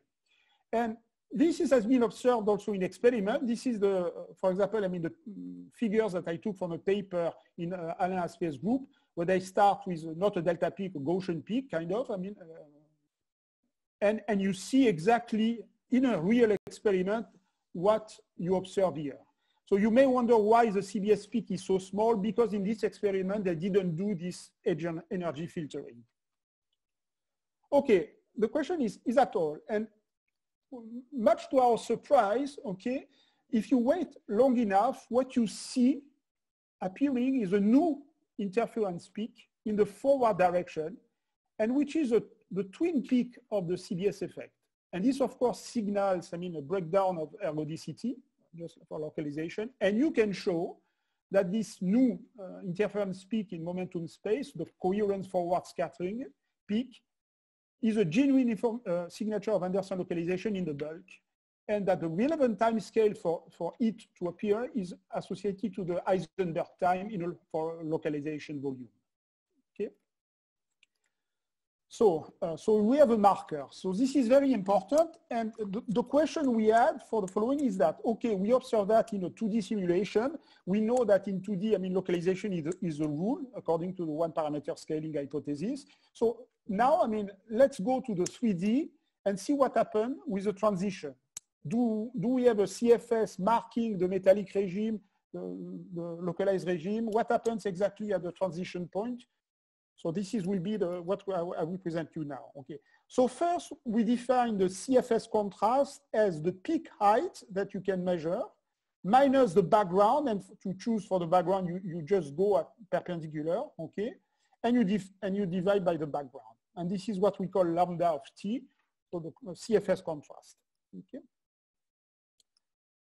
Okay. So what we claim is that because the CBS and the CFS interference effects, because the CBS and CFS peaks arise because of interference mechanism, and that this mechanism leads ultimately to localization, they must be sensitive to the nature, localized or extended, of the eigenstate. So our claim was that the critical properties of the 3D Anderson transition are in fact encoded in the dynamics of the CBS widths. Let me go back a little bit. Why in the widths? Because Christian, 5-minute warning. Yes, yes. So because when you see the CBS peak, it's already reached a value of 2. It does not change in time. Okay. Okay. So, and for the CFS about the contrast. Okay. And we want to prove that these are critical quantities, in fact, and perform a finite time scaling analysis of it. Okay, I won't go into the details of the one parameter scaling and analysis. I mean, Jie Liu, I mean, discussed that already, so let me skip. Okay, if you do the analysis for the CBS peak widths, okay, what you see that when you are on the localized side, the width does not change. Okay, and the reason is because you can interpret the CBS peak as a kind of a Young slit experiment, where the distance between the slit is precisely the endpoints of the scattering seconds. And so if you have localization, it does not move anymore, the width stays constant. If you are extended, then this delta of t increases diffusively, and then you get 1 over square root of time for the width. Okay, and you can see that here. And exactly at the critical point where you have a subdiffusive behavior with this known exponent 1/3. Okay, so once you have that, you have to identify, I mean, the finite time scaling. You have to find the scaling variable, so the correlation length, and this is easy to find because in the diffusive side, it will be related to the diffusion constant. Okay, and on the localized side with the localization length. And at the critical point, you expect the contrast to be constant. So you can construct the scaling function and get the mobility edge and the exponent of the Anderson transition in GOE class. Okay, so let me go quickly to the CFS dynamics. You can do the same here. We used, instead, the Anderson model. And so on the metallic side, you see at long time only the CBS, you have no CFS. At the critical point, you have a CBS fully developed and a CFS very small. And in the insulating side, they are both visible and equal. Okay.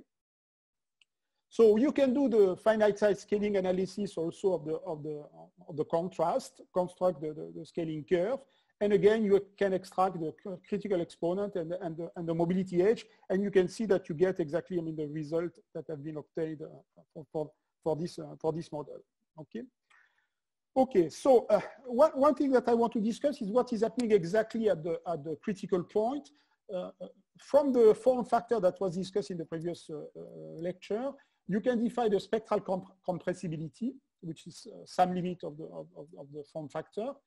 And you can see that, in fact, you can show, I don't have time to show you here, that the CFS contract is also given by the form factor. So in fact, what we can infer from that is that the two are equal. And this you can see when you look at the contrast as a function of the disorder strength from different times. And you can see that it goes to a step function, kind of. You have 0 on the metallic side, you have 1 on the insulating side, and a finite value at the critical point. Okay. So now there has been a conjecture by Bogomolny and Giraud in 2010 saying that in fact at criticality, the value of the compressibility is related to the information dimension, which is a multifractal dimension in the system. So if we use this analogy, this equality with the contrast, CFS contrast, we get a value of D1, which is 1.974, which is to be compared to the value obtained, the best value that I know obtained in the literature with 1.958. Okay. So I think I am finished. I just want to say that what now we are doing, okay, and trying to study is that can we have signatures of this multifractality behavior in momentum space? Okay, but because this would be nice for cold atom experiment. If you are able to see the transition, you could see the transition in momentum space with the CFS as a critical marker, and then you could extract at least the D1 dimension, and we are now studying the other dimensions. Thank you. Okay, thank you very much, Christian. Are there any questions?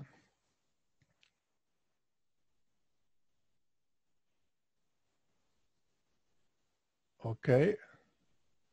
I don't see a question at the moment. Do I see a raised hand somewhere? The people are tired. It's late. Well, okay. No, then I have a question. So in principle, you can study the momentum space stuff by simply taking the wave function and Fourier transforming it, right? So isn't that something you could be doing? Yes, of course. You would get the same information, right? No? Yes, but because I have 6 terabytes of Anderson states lying around, which you could very well take and Fourier transform, and then you see how it looks like.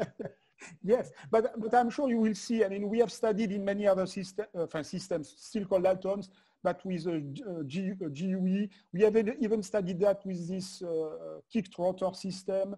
In fact, the CFS peak has been recently observed in kicked rotor experiment. Yeah, but I meant, I'm not questioning whether you can observe it or not, but I'm saying basically, if you take my wave functions, do the Fourier transform, this is the wave function that gave rise to the paper you quoted on multifractality. We still have all those. And you could just do the same thing in the momentum space. The question that you basically asked, one should be able to study with these wave functions. Oh, yeah, sure. So maybe we'll take that offline sometime and talk about it. With pleasure. Is there any other question that anyone is having? Then if that's not the case, then I give back to Andreas. Oh no, I'm sorry, I forgot.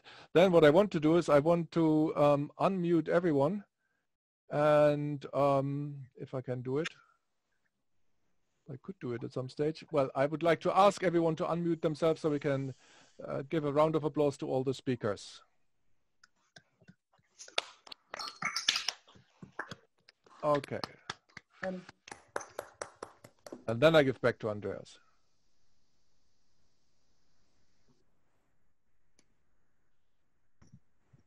Okay. So we are supposed to have some closing comments. And well,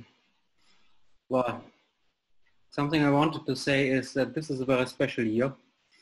So things are not going as planned. In particular, Rudolf was supposed to be at our place. And can you see my shared screen? Yes. So Paris region, and we're actually outside here in the upper left corner. And so Rudolf was supposed to be there as part of his during his sabbatical, and part of his job was to organize a conference that was planned for May. Well, you know, it all came differently. So Rudolf left. Rudolf wasn't able to stay, and I think even before that we had to cancel the conference that was supposed to take place.